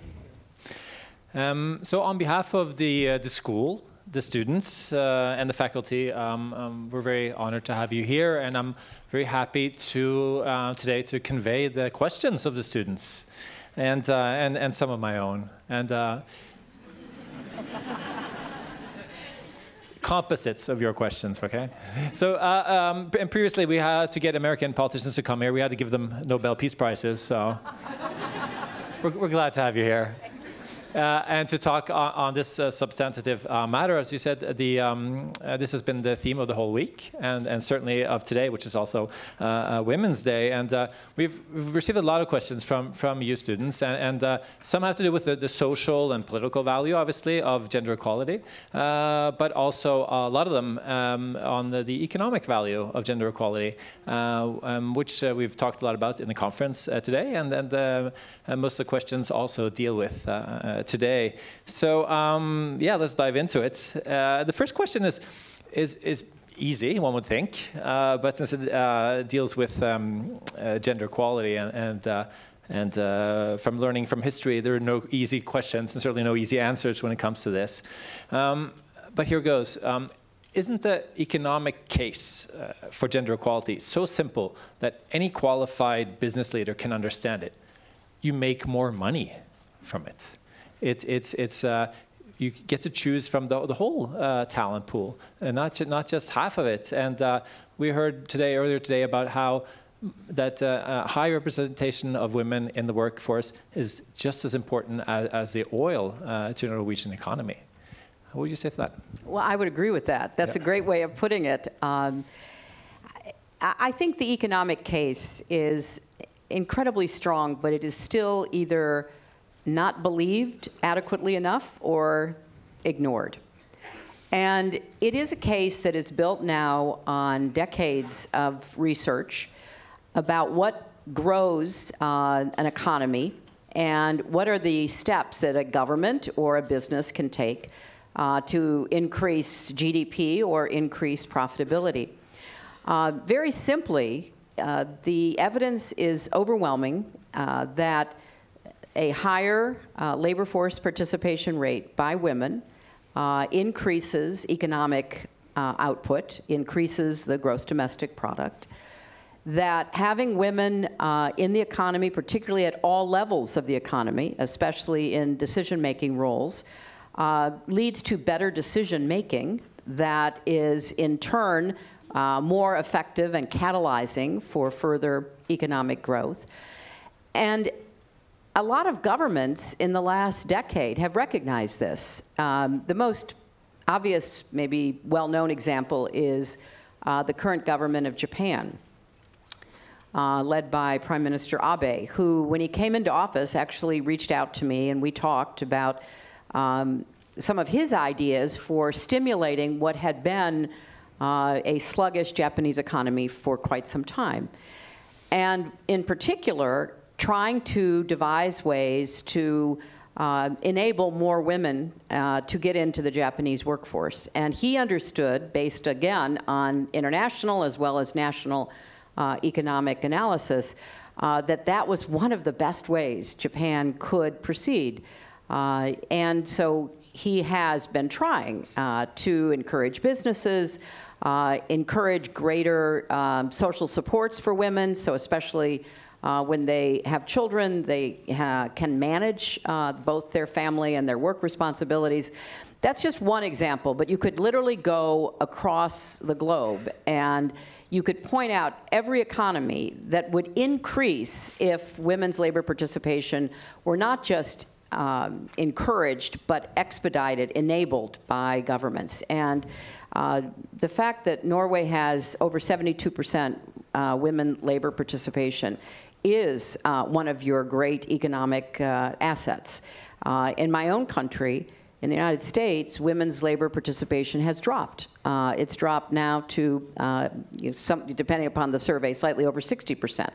That 12% gap between Norway and the United States is significant. It's significant for women's autonomy, for women's own income and economic prospects, and it is very important to the overall economic outlook. So the evidence is there, and the real question is, why is it so hard? Why is it so difficult for businesses and governments to recognize that they try all kinds of economic development tactics and overlook perhaps the most effective one right in their midst? And maybe we can talk more about that, because if you go around the globe and you can see what increasing women's labor force participation would mean to the overall economy, obviously in some parts of the world, like the Middle East, Africa, getting women out of the informal economy where they are working, but where their work is not being recognized and not being considered as part of the national economy, to even the so-called developed nations. Mm. And how do you explain the fact you just stated that a lot of people probably think that, well, it's at least going in the right direction. It's probably not going fast enough for many people, but there's actually decline, and in America, and people maybe are leaning back and thinking that, well, history will take care of itself, but it doesn't seem to. Yeah, that's a good way of putting it. I mean, there was a steady forward movement until relatively recently in the United States. In other countries, there has been forward movement, but then also backward. So it's a constant back and forth as opposed to a steady state.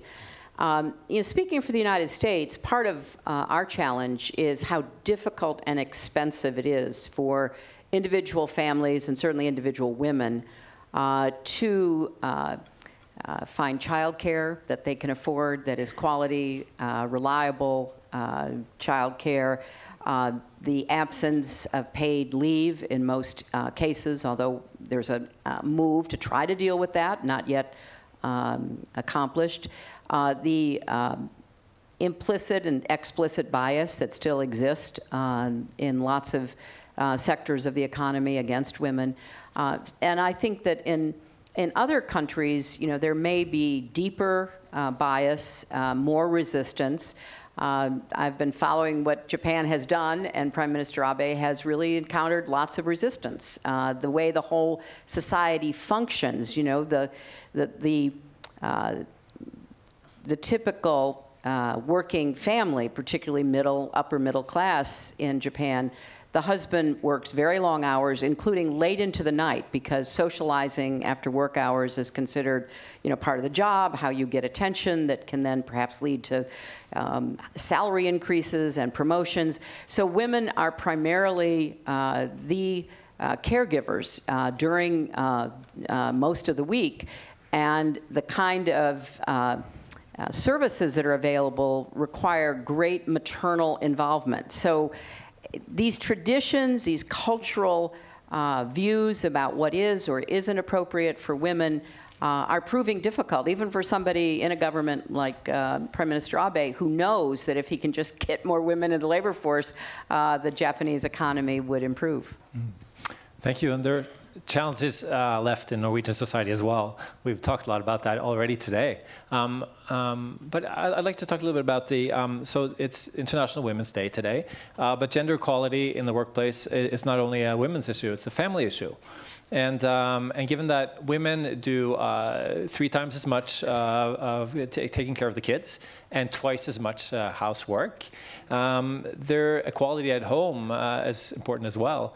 And how do we get men, how do we get the male students here when they start families to help advance the careers of the women in their lives, and wives and spouses? Well, I think you suggested the answer in the beginning, because you know, the idea of gender equality, women's economic opportunities, is ultimately a family economic challenge. And it is clear that, again, going back to the United States, women are not yet paid equally. And yet, when they go to buy groceries at the store, they don't get to the cash register and have the attendant say, well, okay, you're a working woman, so you only have to pay 78 or 82% of what the cost is. Well, of course, that's ridiculous.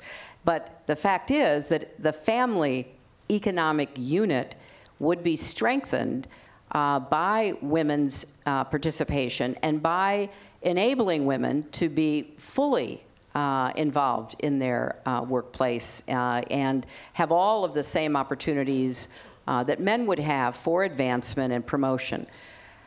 It's difficult because of the challenges of balancing family and work. And I think a lot of couples make what is a realistic assessment early in their marriage life or their parenting life, where they say, look, you know, it's too expensive for us both to be working because then we have to pay more for childcare, or we're not attentive enough to the children. So there's a either explicit or implicit agreement that, you know, the husband's or the man's, the partner's career will take precedence. And that seems like a sensible decision early on, but as the years go by, it becomes you know, quite penalizing, because then women are not making the incomes that they could have made that will, in later years, support the family unit, support the retirement years that couples might have, or if a woman is divorced or widowed, and doesn't have and is not part of a couple, that she will have adequate resources as she gets older. So a lot of those decisions really depend on what are the external supports in terms of childcare, leave, and the like, and what are the internal discussions and decisions that couples make. Because if there can be a way to work out early on that both people will be supported in advancing his and her career, economically that will benefit the family throughout the course of their lives together. But it's a tough call. I mean, it really is. It's hard when you've got, you know, newborn baby, you've got toddlers, you've got school-age children, and they need you and they need your attention. It's just, you know, a very difficult decision to try to work out all the balance. And I think it is certainly fair to say that, again, going back to the United States, but by no means only the United States, you know, men are and women are viewed differently in the workplace. And, you know, it still is quite unusual for men in the United States to ask for paternal leave of more than, you know, maybe 72 or 72 hours, a couple of days to get acquainted with the newborn. It's just something that people feel, men particularly feel, will penalize them. When I was a young lawyer many years ago, I remember reading an advice column. Okay, so I read advice columns all the time. And this one was a letter that was printed to a man who gave advice about the workplace. And the letter question was, I've just gotten a promotion, so I, for the first time, will have my own office space. And I don't know how to decorate it. I don't know what I should put in it. Seems like a kind of silly little question, but you know, this person knew that he or she, because it was only signed by initials, would be judged, as we all are, by everything. So the answer was, I cannot tell from your initials whether you are a man or a woman. If you are a man, fill your office space with pictures of your family, because it will convey to your employers and your colleagues that you are a serious person who takes your family responsibilities to heart, and therefore will be a more predictable, reliable employee. If you are a woman, do not put pictures of your family in your office space, because then people will think you cannot keep your mind on your work. Now, this was a number of years ago, but those kinds of implicit biases are still at work. And so when we think about how does a nation or a society make a judgment to create more gender equality and all the things that need to be done to support and enable women, then you also have to ask, how do the individuals or the couples similarly make those decisions? And that's, you know, that's an ongoing discussion. So we're focusing now on women with children or families with children, but the female workers are affected. You appear in the Netflix series Explained in an episode called Why Women Are Paid Less. And it states that the gender gap really is between women with children and everybody else. How does one target this problem? I really recommend the Netflix series Explain. They take an individual problem and they try to break it down. And that was the one that they interviewed me for on pay equality. And it made the point that historically, when men and women enter the workforce at the same level of experience, same level of education, they are paid equally. But as they go up the employment ladder, very often disparities begin to appear. Even while they're still single, still unmarried, still without children. And there seems to be a kind of stepladder approach where women are on a ladder with shorter steps than men. And so the men are moving up, even when there are similar evaluations of their work, similar workplace assessments. But the big gap shows up when women have children. And again, some of it is expectations that might never be expressed along the lines of, well, you know, I just thought now that you had children that you couldn't take on that additional responsibility, so I never asked. Or now that you have children, I thought that I'd be doing you a favor by not offering you more overtime or more assignments.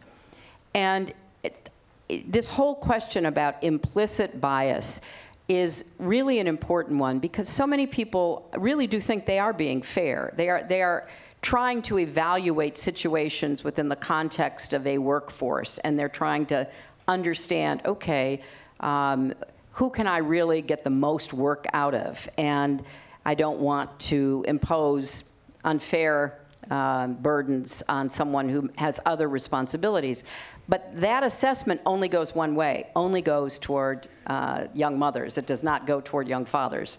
And so because of that, those disparities begin to show up, and then they continue. You know, finally, the tech companies are looking at their payrolls, and some interesting things are being discovered. The first who did that was Salesforce. Mark Benioff, the founder and president, CEO of Salesforce, was, you know, he wanted to challenge himself as to whether or not, with all this talk of pay inequality, his company was guilty of that. So he had his HR department, his payroll people run, you know, analyses, and they found out, yes, indeed, that's exactly what happened. Enter at the same, first step, maybe 2-3 steps, staying the same, and then even before marriage, before children, beginning to see the disparities, and then having those grow. So he ordered that, you know, the disparities be eliminated, and that people at the same level, with the same experience, the same kind of evaluations, be given the same pay. And I haven't had a chance to read the study, but I saw the recent news about Google signing out that they were underpaying some men. So, you know, we are living at a time when transparency is really the name of the game. You need to know. If you work for a government, usually pay levels are public information. And so if you're at a certain grade of employment, a certain level of responsibility, you know what the salaries are, and a lot of people choose government work, and at least they did in the past, in part because they felt like there would be common economic rewards. In the private sector, not so much. We don't have that kind of information for the vast majority of companies anywhere in the world. But I do think it would be a great service to the companies as well as to their employees if they began to do the same kind of analysis that Salesforce did. When we talk about staying at home with kids, and even staying at home after the maternity leave is over, it's also obviously a legitimate choice to stay at home, and one has to talk about this still, like, without diminishing the value of care. But how does one make it easier for women to re-enter the workforce after paternity leave and not feel like it's a maternity penalty? Well, I think that, first of all, your point is really important. You know, the caregiving that we do during our lives, whether it be for children or for a sick, ailing, ill spouse, or for parents or other older relatives, you know, is a lot of what makes life special and makes life worth living. So you don't want to have such a transactional view of human development and of opportunities in one's life that you diminish or penalize the value of caregiving. But if at the same time you're looking at the economy, how do you try to manage both? And how do you give credit to the caregivers? You know, one of the big problems we've got in our, what we call Social Security, the retirement income after the age of 65, is that if you have been a full-time mother, or if you were in the workforce and you dropped out because you had a sick child or a sick spouse or a sick parent and you've been caring for that, the value of your care is significant. Hundreds of thousands of dollars that you would have to either pay for or the government would have to help pay for in the marketplace. You get no credit for that. So if you do get back into the workforce, you usually get back in at a level that it is far below where you would have been had you not dropped out of the workforce in the first place. And so you get no credit and you get penalized at the same time. There has to be a better way to think about this and to enact social programs that not only give paid leave to caregiving parents, and caregivers of other loved ones, family members and the like, but that gives some financial credit in terms of re-entry into the workforce or in terms of credit toward pensions and Social Security and the like. This, I think, will become an increasingly important public issue because it's so unfair the way it is currently set up. And one of the other problems is that suppose you started off in your 20s working in your field, whatever it was, in business, in the professions, and you did, you went on maternity leave and you didn't go back for a couple of years. Maybe you had another child at that time, so you were really focused on getting your children off to a good start.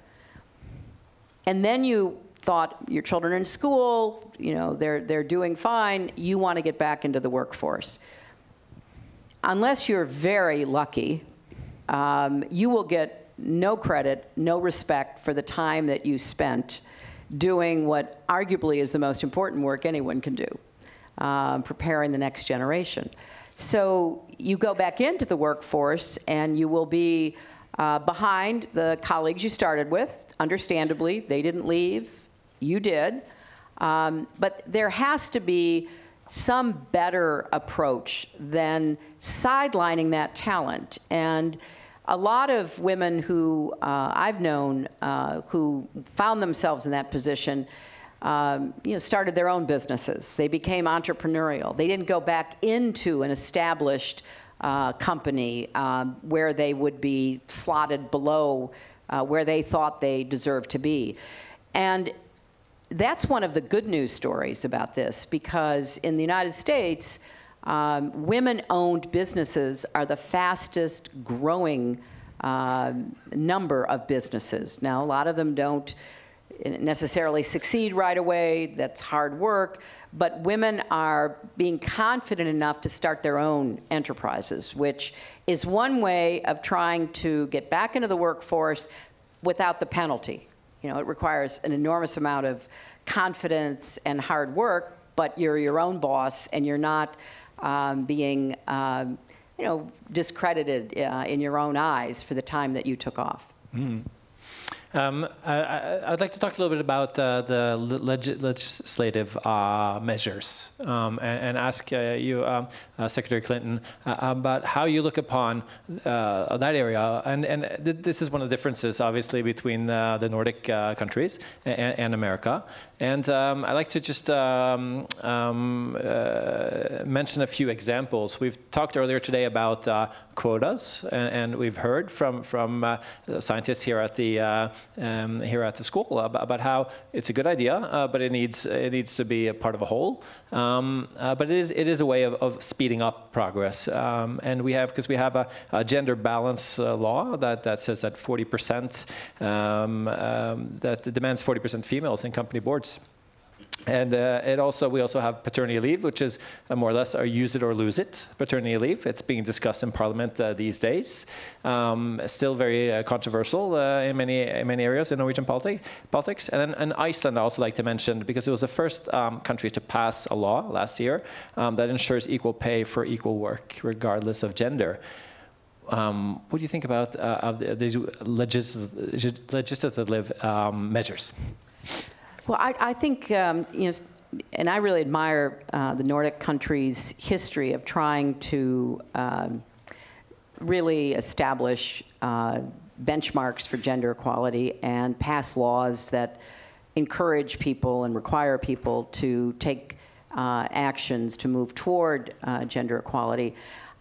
Look, I think equal pay should be the most obvious requirement. And we have a requirement for equal pay in the United States, but oftentimes it doesn't apply, or it is not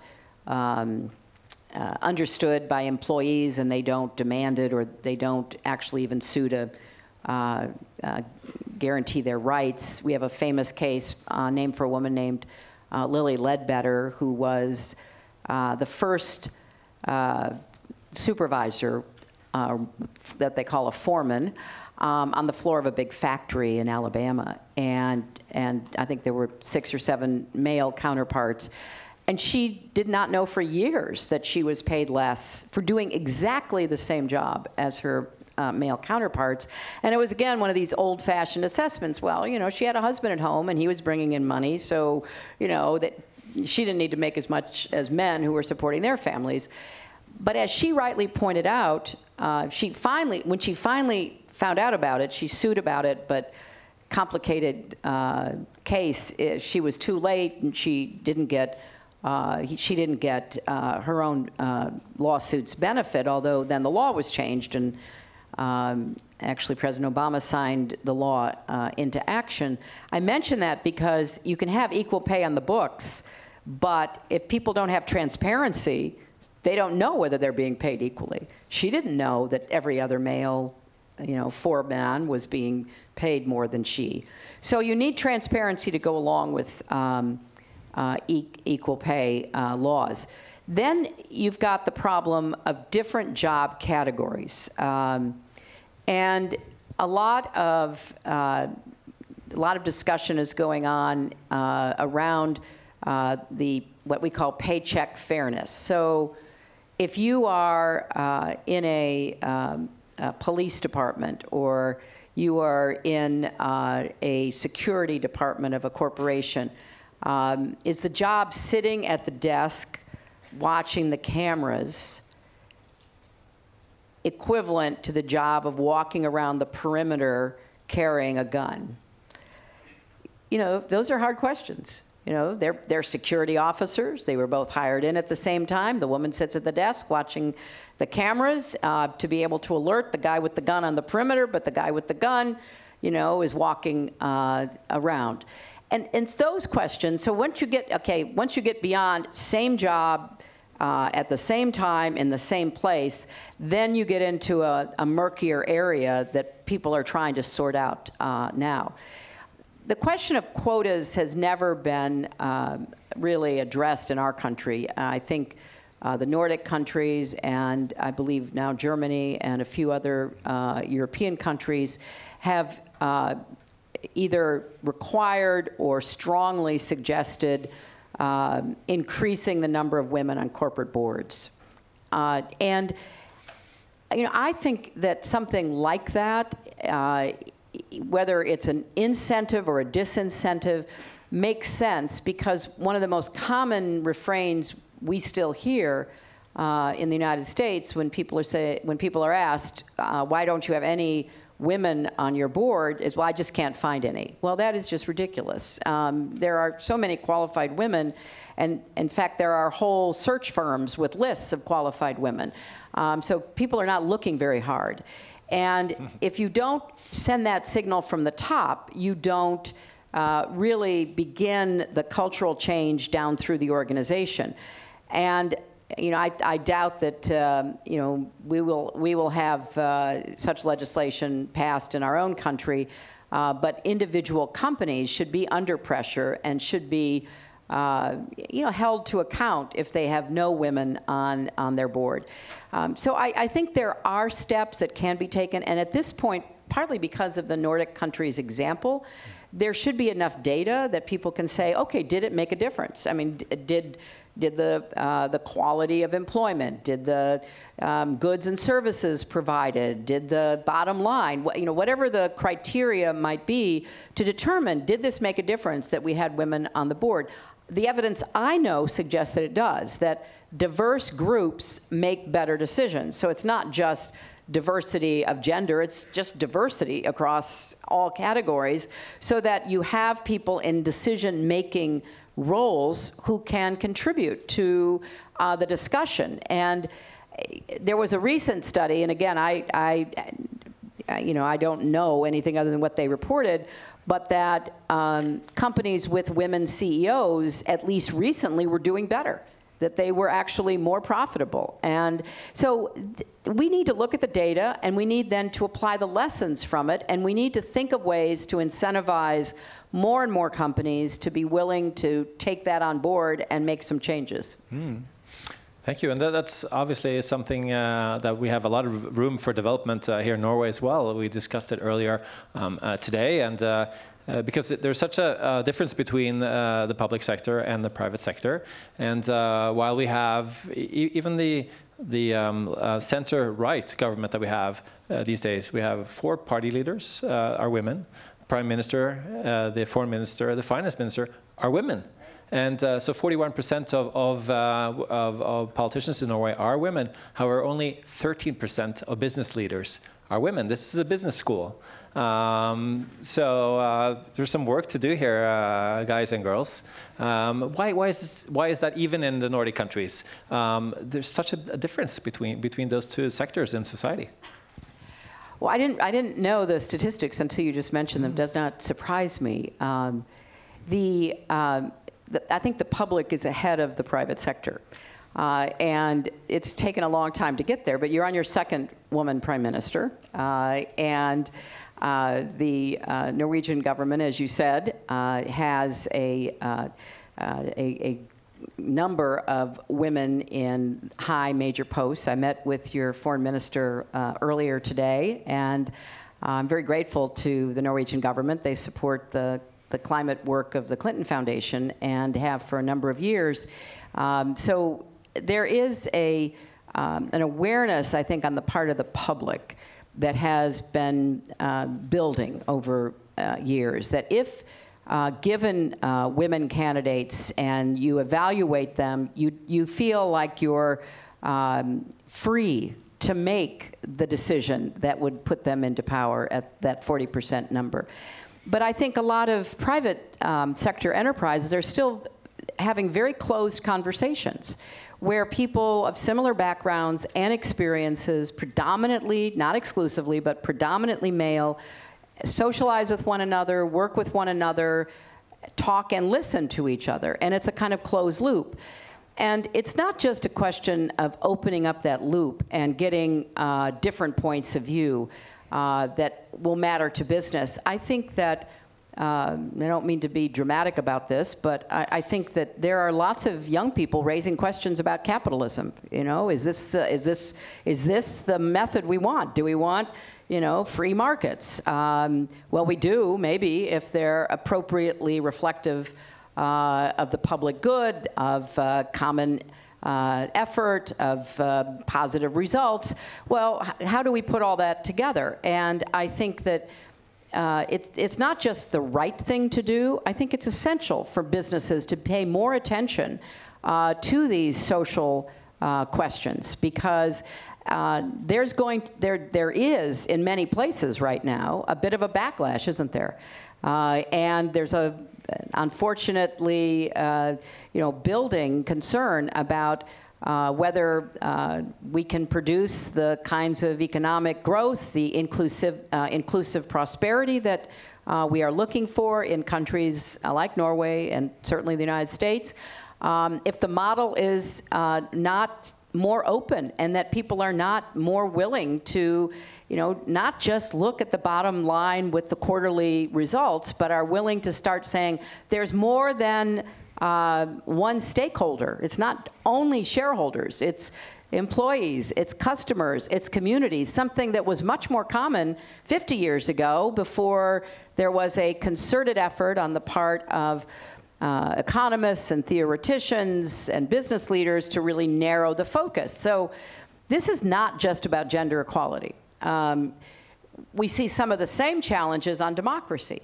If you don't have a government that looks like your society, that you cannot be what you cannot see, then you begin to maybe distrust it or maybe reject it because you don't see your voice, your personhood represented. So I think there are crises affecting both government and business and the market that can be dealt with in part by being more transparent, by being more open, by being more representative, and including women. Opening up those circles of opportunity is part of the way to answer that.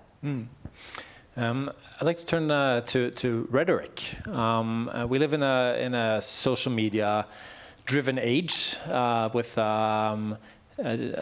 public debate driven often by sound bites, and politicians such as yourself, Secretary Clinton, are often judged as not being snappy enough. Your message doesn't fit well on hats.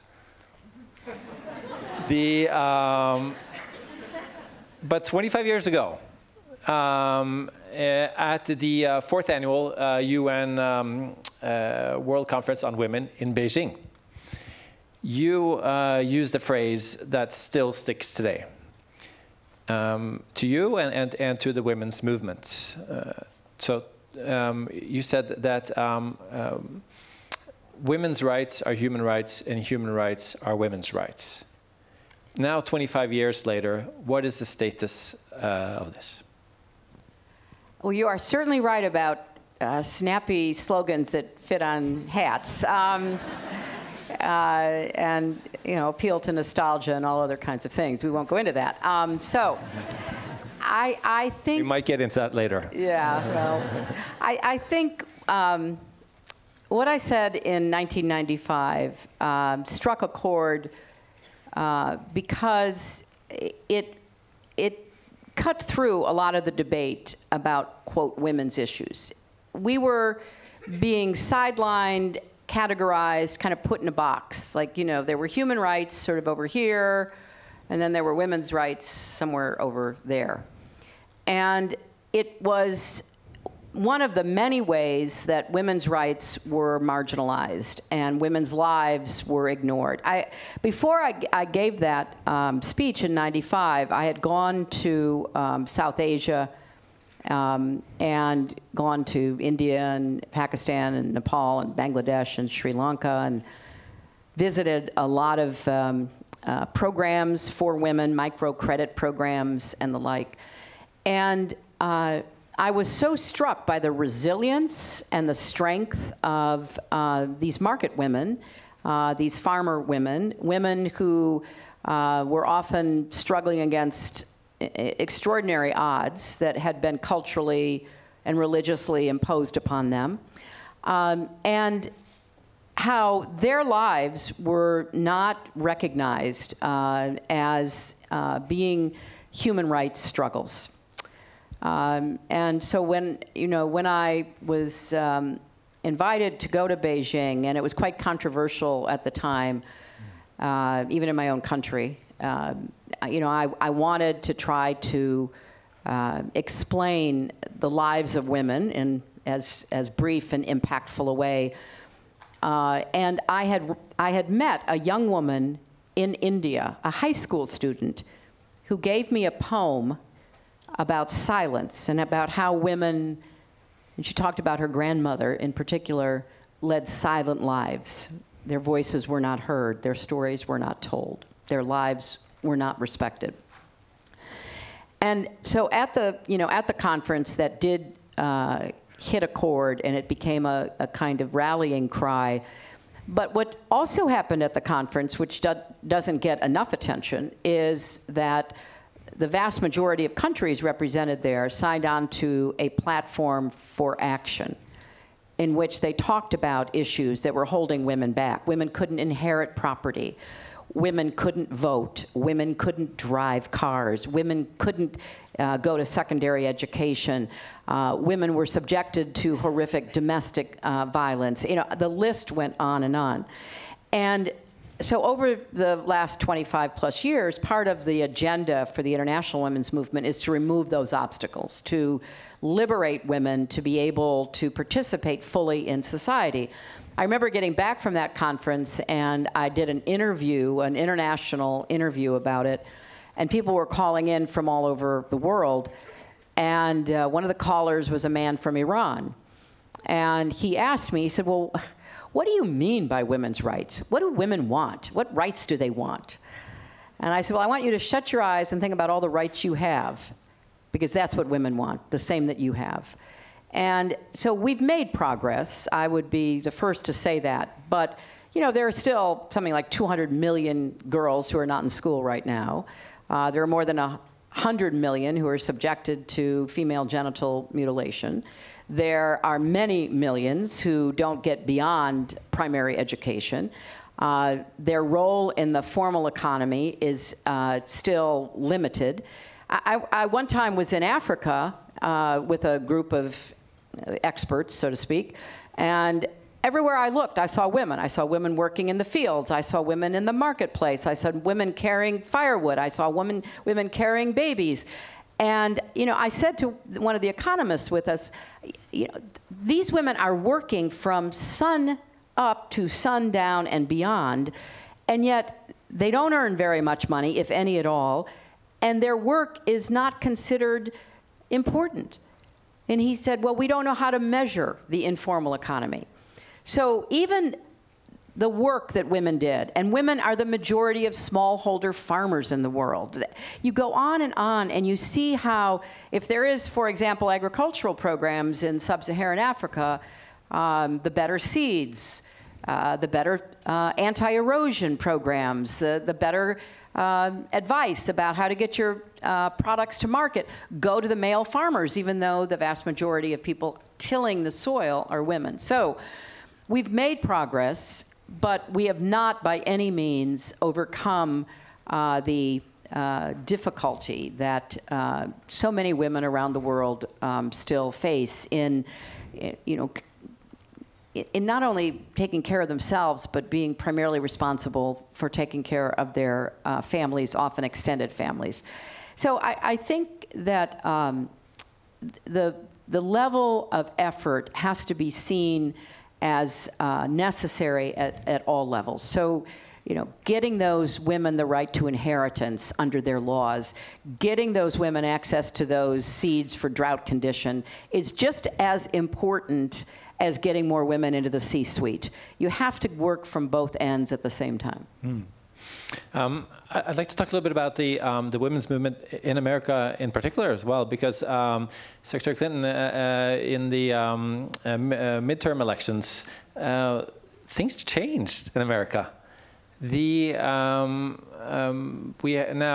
now have went from 20 to 23% women representation in Congress. And actually, not much reported upon, the Congress got 10 years younger. So a lot of, and had been steady declining or becoming older for a while. You talked a little bit about, you know, how history tends to do that. 2 steps ahead and maybe 1 back. But now we went maybe at least 2 steps ahead in America. And how is that changing American politics? And do you think also it's a bit of a stress test? It's a type of a checks and balance to the political development from the administration? Well, I think we elected some terrific, as you say, young, vibrant, dynamic members of Congress. And it was, in many instances, a reaction to what had happened in 2016. The numbers of voters in what we call a midterm election surged, the highest that it's been in, I don't know, 70, 80, maybe longer years. So there was both a positive energy that really was generated by the candidates themselves, that they were exciting, they were diverse, they worked really hard, and they won over voters.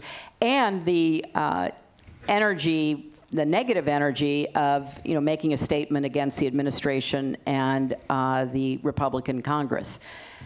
So we really did make progress, but it's a challenging political environment, to say the least. And there's a lot going on that I think will, in the end, prove to be beneficial toward, you know, both more women and more young people in politics, but also to reversing course away from a lot of the negative decisions that are being made by this administration on the environment, on you know, every issue you can imagine where the clock is being turned back. But it's by no means a sure thing. You know, it is, you mentioned social media earlier, it is increasingly difficult to convey a fact-based position, to rely on evidence in an environment where there are so many voices, and some of them, as we now know, manipulated voices, voices, you know, bots and the like that are being controlled from outside our own country. So how do we sort through that? I mean, if we're going to have a debate, which we definitely must have, it's something I've been working on, as the introduction said, since 1993, about how we get, you know, quality, affordable, universal health care for everybody.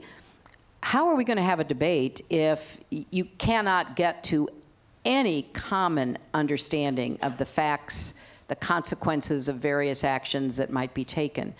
And the, you know, the vitriol that exists online from political, different political positions is a force to be reckoned with. And it's very hard to keep up with it. It's hard to counter it. It's hard to overwhelm it. And especially if you have what we believe is a foreign adversary doing a lot of the promoting of messaging with a huge apparatus at their disposal. This is a problem for every democracy, every political system. You can vote against me or anybody in politics you don't, for any reason you want. But if you vote against someone because you are fundamentally misled, you are fed a steady stream of untruths, then you're being suckered because you're not making a rational decision. You are being manipulated. And propaganda has gotten much more sophisticated. And so I think we've got new, young voices who are already under attack. You know, some of these new members of Congress are already being viciously attacked.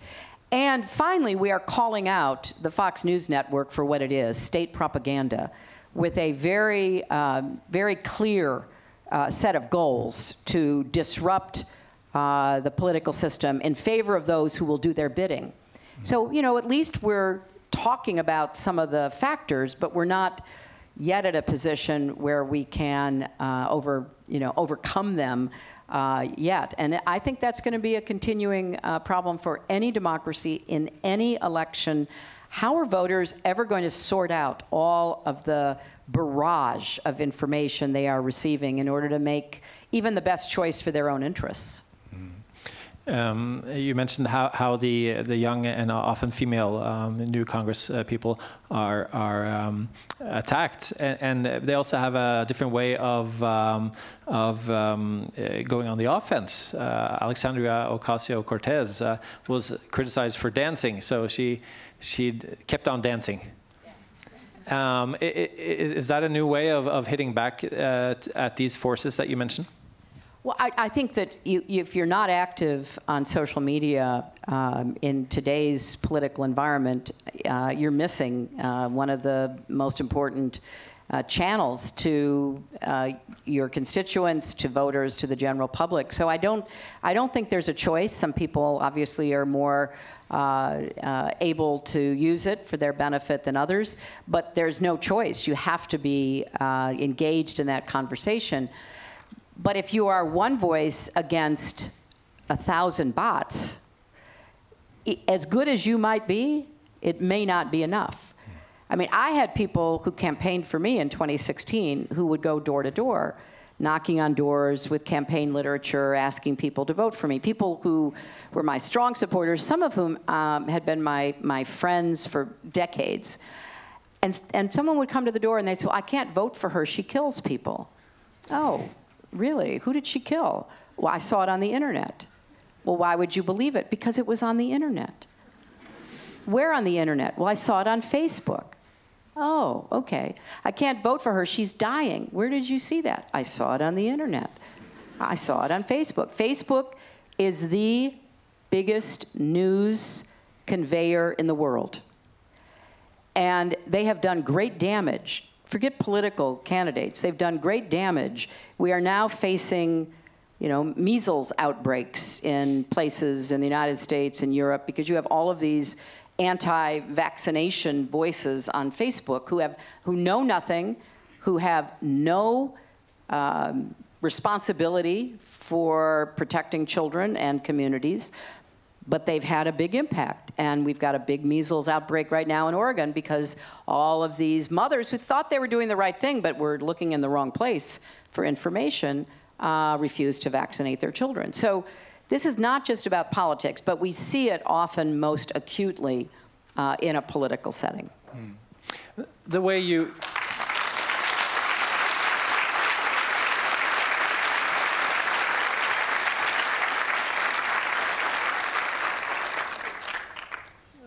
the way you were attacked, and I think it's important to be concrete here. On the stage in the presidential debate, now President Donald Trump called you a nasty woman.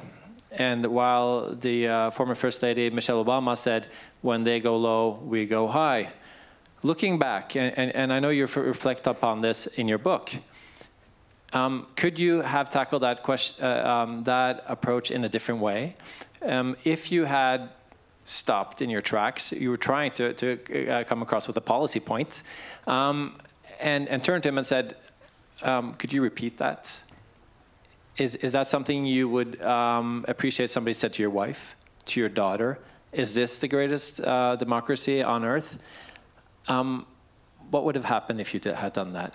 Well, as you rightly point out, in my book, What Happened, I have a chapter about being a woman in politics, and I don't take that example. I take the example of him stalking me on the stage in the second debate, and it's quite unnerving to have someone leering over you, being kind of constantly in your space. And my mind was whirling around trying to figure out, what do I do? If I confront him about it, what are the chances people will, instead of seeing me standing up for myself, think that I can't handle it? Okay? Or maybe think, if I turn around and say, what are you doing? What is this about? That no matter how measured I try to be, it will come across as defensive and angry. I mean, all of this, I'm trying to keep my attention on what I'm supposed to be doing. They said I won the debate, but look, I think that he sent a lot of messages, sort of alpha male messages, to his supporters, and it was very difficult in the moment. Now, because I've talked about this and written about it, and we have women running for president, if one of them ends up as the nominee and finds herself in a similar situation, she will, it will not be unusual for her to respond, because my story has given, permission for that to happen. But it is still difficult. There's a quite large percentage of the Republican Party that say they would never vote for a woman for president. And there are still doubts even in the Democratic Party, not about any individual woman, so much as just, can I envision a woman as the President of the United States? And so trying to create the level of confidence in your abilities, in your potential to be commander-in-chief, is a really hard line to walk for a woman. Because, even though it's quite amusing to me, we see all these men blowing up all the time in public, and yet, is she too emotional? Is she this? Is she that? So it is, in our political system, I've always said that it's easier for a woman to become a prime minister than a president. If you are in politics in Norway or the UK or Germany, you get elected in your constituency where people can know you personally, where they're not going to be misled by all the rumors and the nonsense stories that are put out. They saw you at the grocery store. They saw you on the street. And then your colleagues can get to know you and can appreciate your skills and your leadership. So you can actually be chosen by your colleagues as the head of your party, and then you're chosen as prime minister. In a presidential system, and particularly in our system, it is like running the gauntlet. You have to raise, in my case, or anybody who gets a nomination, you have to raise more than $1 billion. You have to put together a huge startup organization from a dead stop and get it up and running so that it can, carry you across the finish line. And you have to contend with all of these caricatures and stereotypes and expectations if you're a woman running that, men don't, because there can be you can look at a stage full of men, they're different heights, they're different behaviors, they have, different attitudes, but that all fits into a large definition of a potential leader. Now I'm hoping with more women running, it can possibly expand the definition for women. But it is still very difficult to figure out the right approach to coming across to, 330 million people as someone who can handle the job, who is a pair of trusted hands without making a misstep from, time to time. Mm. And could I ask you, Secretary Clinton, you also you talked about how foreign powers try to influence elections and disinformation, propaganda, and so on. A lot of people are waiting for a report these days, the Mueller report, which most probably will outline what has happened, and it's a start of the process will continue. We know it won't answer all the questions, but I'd like to just take you back to when you were a young lawyer helping investigate Watergate and preparing the impeachment charges against President Nixon, and we know that he welcomed the report, saying that, or welcomed the investigation, saying that the American people have a right to know if their president is a crook or not. But we also know that privately, that was not his opinion at all. He was very upset about it, and the current president is not only privately but publicly very upset about this. He's tweeted every other day, according to New York Times. He's tweeted about this, but in July 1974, after a long battle, the Supreme Court, through your work and others, ordered Nixon to surrender the secretly recorded White House conversations that highlighted this. What can we expect, and what do you expect? What do you hope for when the Mueller report comes? Well, I think there's already a lot of information in the public domain for people who are interested in following this. There have been 2 major indictments by Mueller of Russian individuals and organizations. The first indictment dealt with the interference on social media, and it is quite a read if you can follow American legalese to see the evidence that recites intercepted phone conversations, intercepted email messages about from Russian generals to their subordinates about what they're supposed to be doing on social media. There's a memorable line which goes something like, say anything negative about Hillary Clinton, but not Bernie Sanders or Donald Trump, we support them. And that's a direct quote. So if you read that, you can see the very intense effort that the Russians were engaged in to influence public opinion, to sow discord and divisiveness on social media. The second indictment goes to the hacking, the theft of materials. Remember, Richard Nixon was brought down largely because of a physical burglary. He had agents breaking into the Democratic National Committee to steal information. This is the equivalent of that, only through cyber means. So the Russians stole DNC information, stole information from my campaign manager, and then they weaponized that information. And they were aided and abetted in some way that perhaps we will learn more about when Mueller issues a final report or more indictments. There's a a very well-known, respected academic by the name of Kathleen Hall Jamieson. And for years, her specialty has been studying elections. And she had retired, and people came and said, you know, you've got to look at this. You've got all this data and this backlog of information and experience. So she did. And her conclusion, after looking at everything that's already in the public domain, was that the social media attack by the Russians certainly influenced opinions. The theft of the information and the release of it and the weaponization of it affected the outcome. So that's one expert who's looking hard and analyzing what's already out there. So we don't know whether what Mueller has will rise to the level that is necessary for a criminal indictment. But there's a lot of dots to be connected.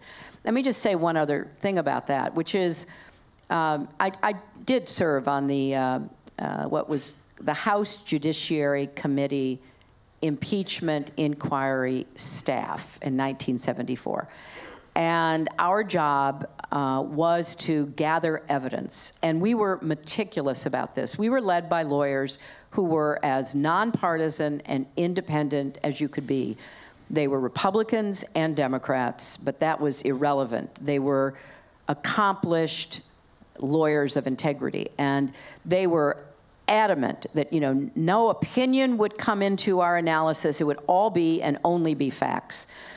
And because of that work, when the evidence was presented to the Judiciary Committee, the vote to impeach President Nixon in that committee was bipartisan. 3 Republicans joined all of the Democrats. And I don't know whether that would happen today. You know, I don't know whether we've gotten so far away from the rule of law and evidence leading to whatever conclusions one should reach that we could expect any kind of bipartisan cooperation. But that did happen in '74, and because that happened, that led to President Nixon resigning, because he could see that it was stacked against him. The evidence was stacked against him. And I have a question that deals with what you would have done differently, Secretary Clinton. And we were talking about it earlier as well with that incident on stage. Forgive me, but it's difficult to ask that question without saying, what would you have done differently if you had run again? Okay, so this is, yes, this is the disguised "Are you running?" question. Did you pick up on that? Because you were quoted, and this is only Tuesday. It was a fairly small TV station, upstate New York.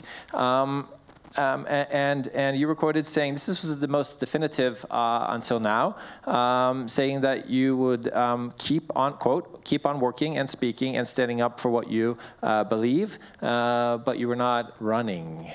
Was that a bit too definitive as of now? Do you see a situation where we talked about the Mueller report, where you actually find yourself running? You know, no matter what I say, I'm going to be in trouble. I cannot imagine running. I just can't. And I've said it repeatedly and over again. Look, I am in the camp of people who believe it's imperative that our country elect a different president. I think that for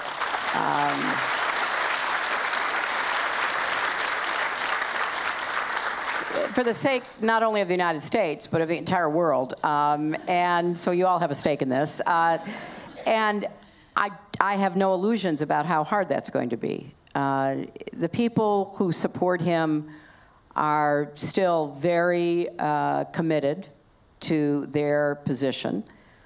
And mustering the resources, the organization, fighting against all of the propaganda, the active measures that are going to be used against a Democratic nominee is not for the faint-hearted. It is incredibly hard. And, you know, when I look back at the campaign we ran, I mean, I had, you know, the best political operatives you could find, people who had been involved in President Obama's campaigns, either 08 and 12 or both, people who had great track records of winning in difficult races in tough states. We really compiled a tremendous talent roster for our campaign. We obviously raised the money that was needed, but we were running, as somebody recently wrote, we were running like Obama 2.0, and we did it very well. But Trump was running an entirely different kind of campaign, and he did it very well. And it was a campaign that a lot of it was very much out front, in public, the insults, the crowds that just absolutely ate up every word he said, and the more insulting it was, the more they responded with great cheers and chants and all the rest of it. But then there was the sort of under-the-radar campaign. You know, there was a recent academic study which looked at people who had voted for Obama in 2012 and then voted for Trump in 2016. It was done by Ohio State University, and they asked this cohort of voters who they identified, well, what changed your mind? And predominantly, it were these lies about me. So I was dying was one of the big ones. I was somehow responsible for weapons for ISIS, go figure, and that Pope Francis had endorsed Trump. And when these people were at, where did you see this? Same answer, on the internet. But not just, you know, a friend sharing this information, but really well-produced, phony news broadcasts. You know, from a studio in Macedonia or Ukraine, primarily, there would be a very American-looking and talking guy, maybe an American, in a studio, and, oh, you know, Pope Francis endorsed Donald Trump today. And then there would be messages sent to targeted people's social media feeds. And we had no idea all this was happening. I mean, you know, occasionally it would break through into the mainstream press, and it was ludicrous on the face. Pope Francis didn't endorse Trump. They got into a Twitter war when Pope Francis went to our border, and Trump insulted the Pope. And the Pope defended refugees, as a Pope should, right? And yet, it didn't matter because people were getting the information that they valued and trusted the most. So I believe that in the next election, whatever they were able to do in 2016, they will do even better and more of now. And if you're running, as all of our candidates are, and we have, as you know, many running, they're not able to build the infrastructure that the Russians already have, or that the Trump campaign has been adding to ever since the 2016 election, or that Fox News is propagating the stories. So it will be a challenge. Now, there's no doubt the majority of voters and public opinion and energy is on our side. But I'm going to do everything I can to make sure the Democrat wins, whoever the Democrat is.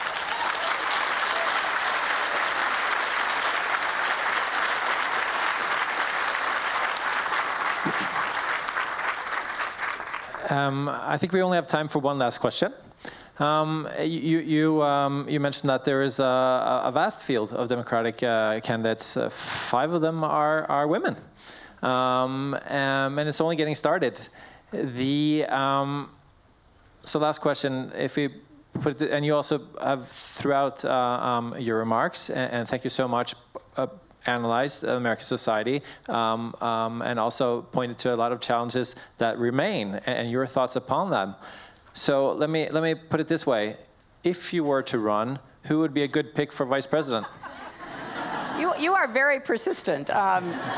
Look, I'm not going to comment on the field. I know everybody who's running, they all have strengths and weaknesses, like every person and every political candidate. And as you also point out, the field is not yet set. There are likely to be a couple more significant announcements within the next month. At least I think so right now.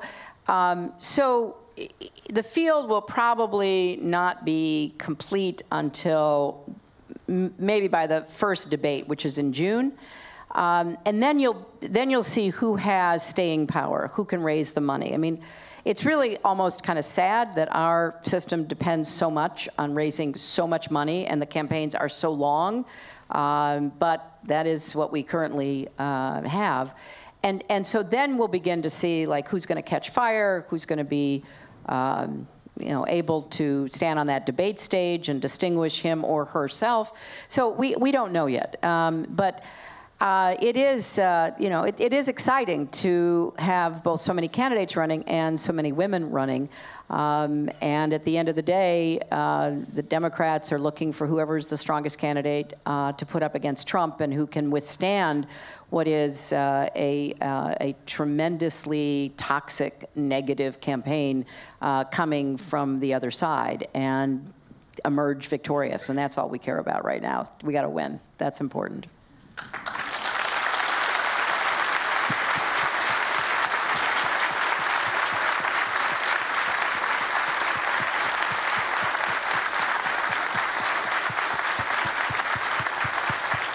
Thank you. I'm sorry I had my back to you. I apologize.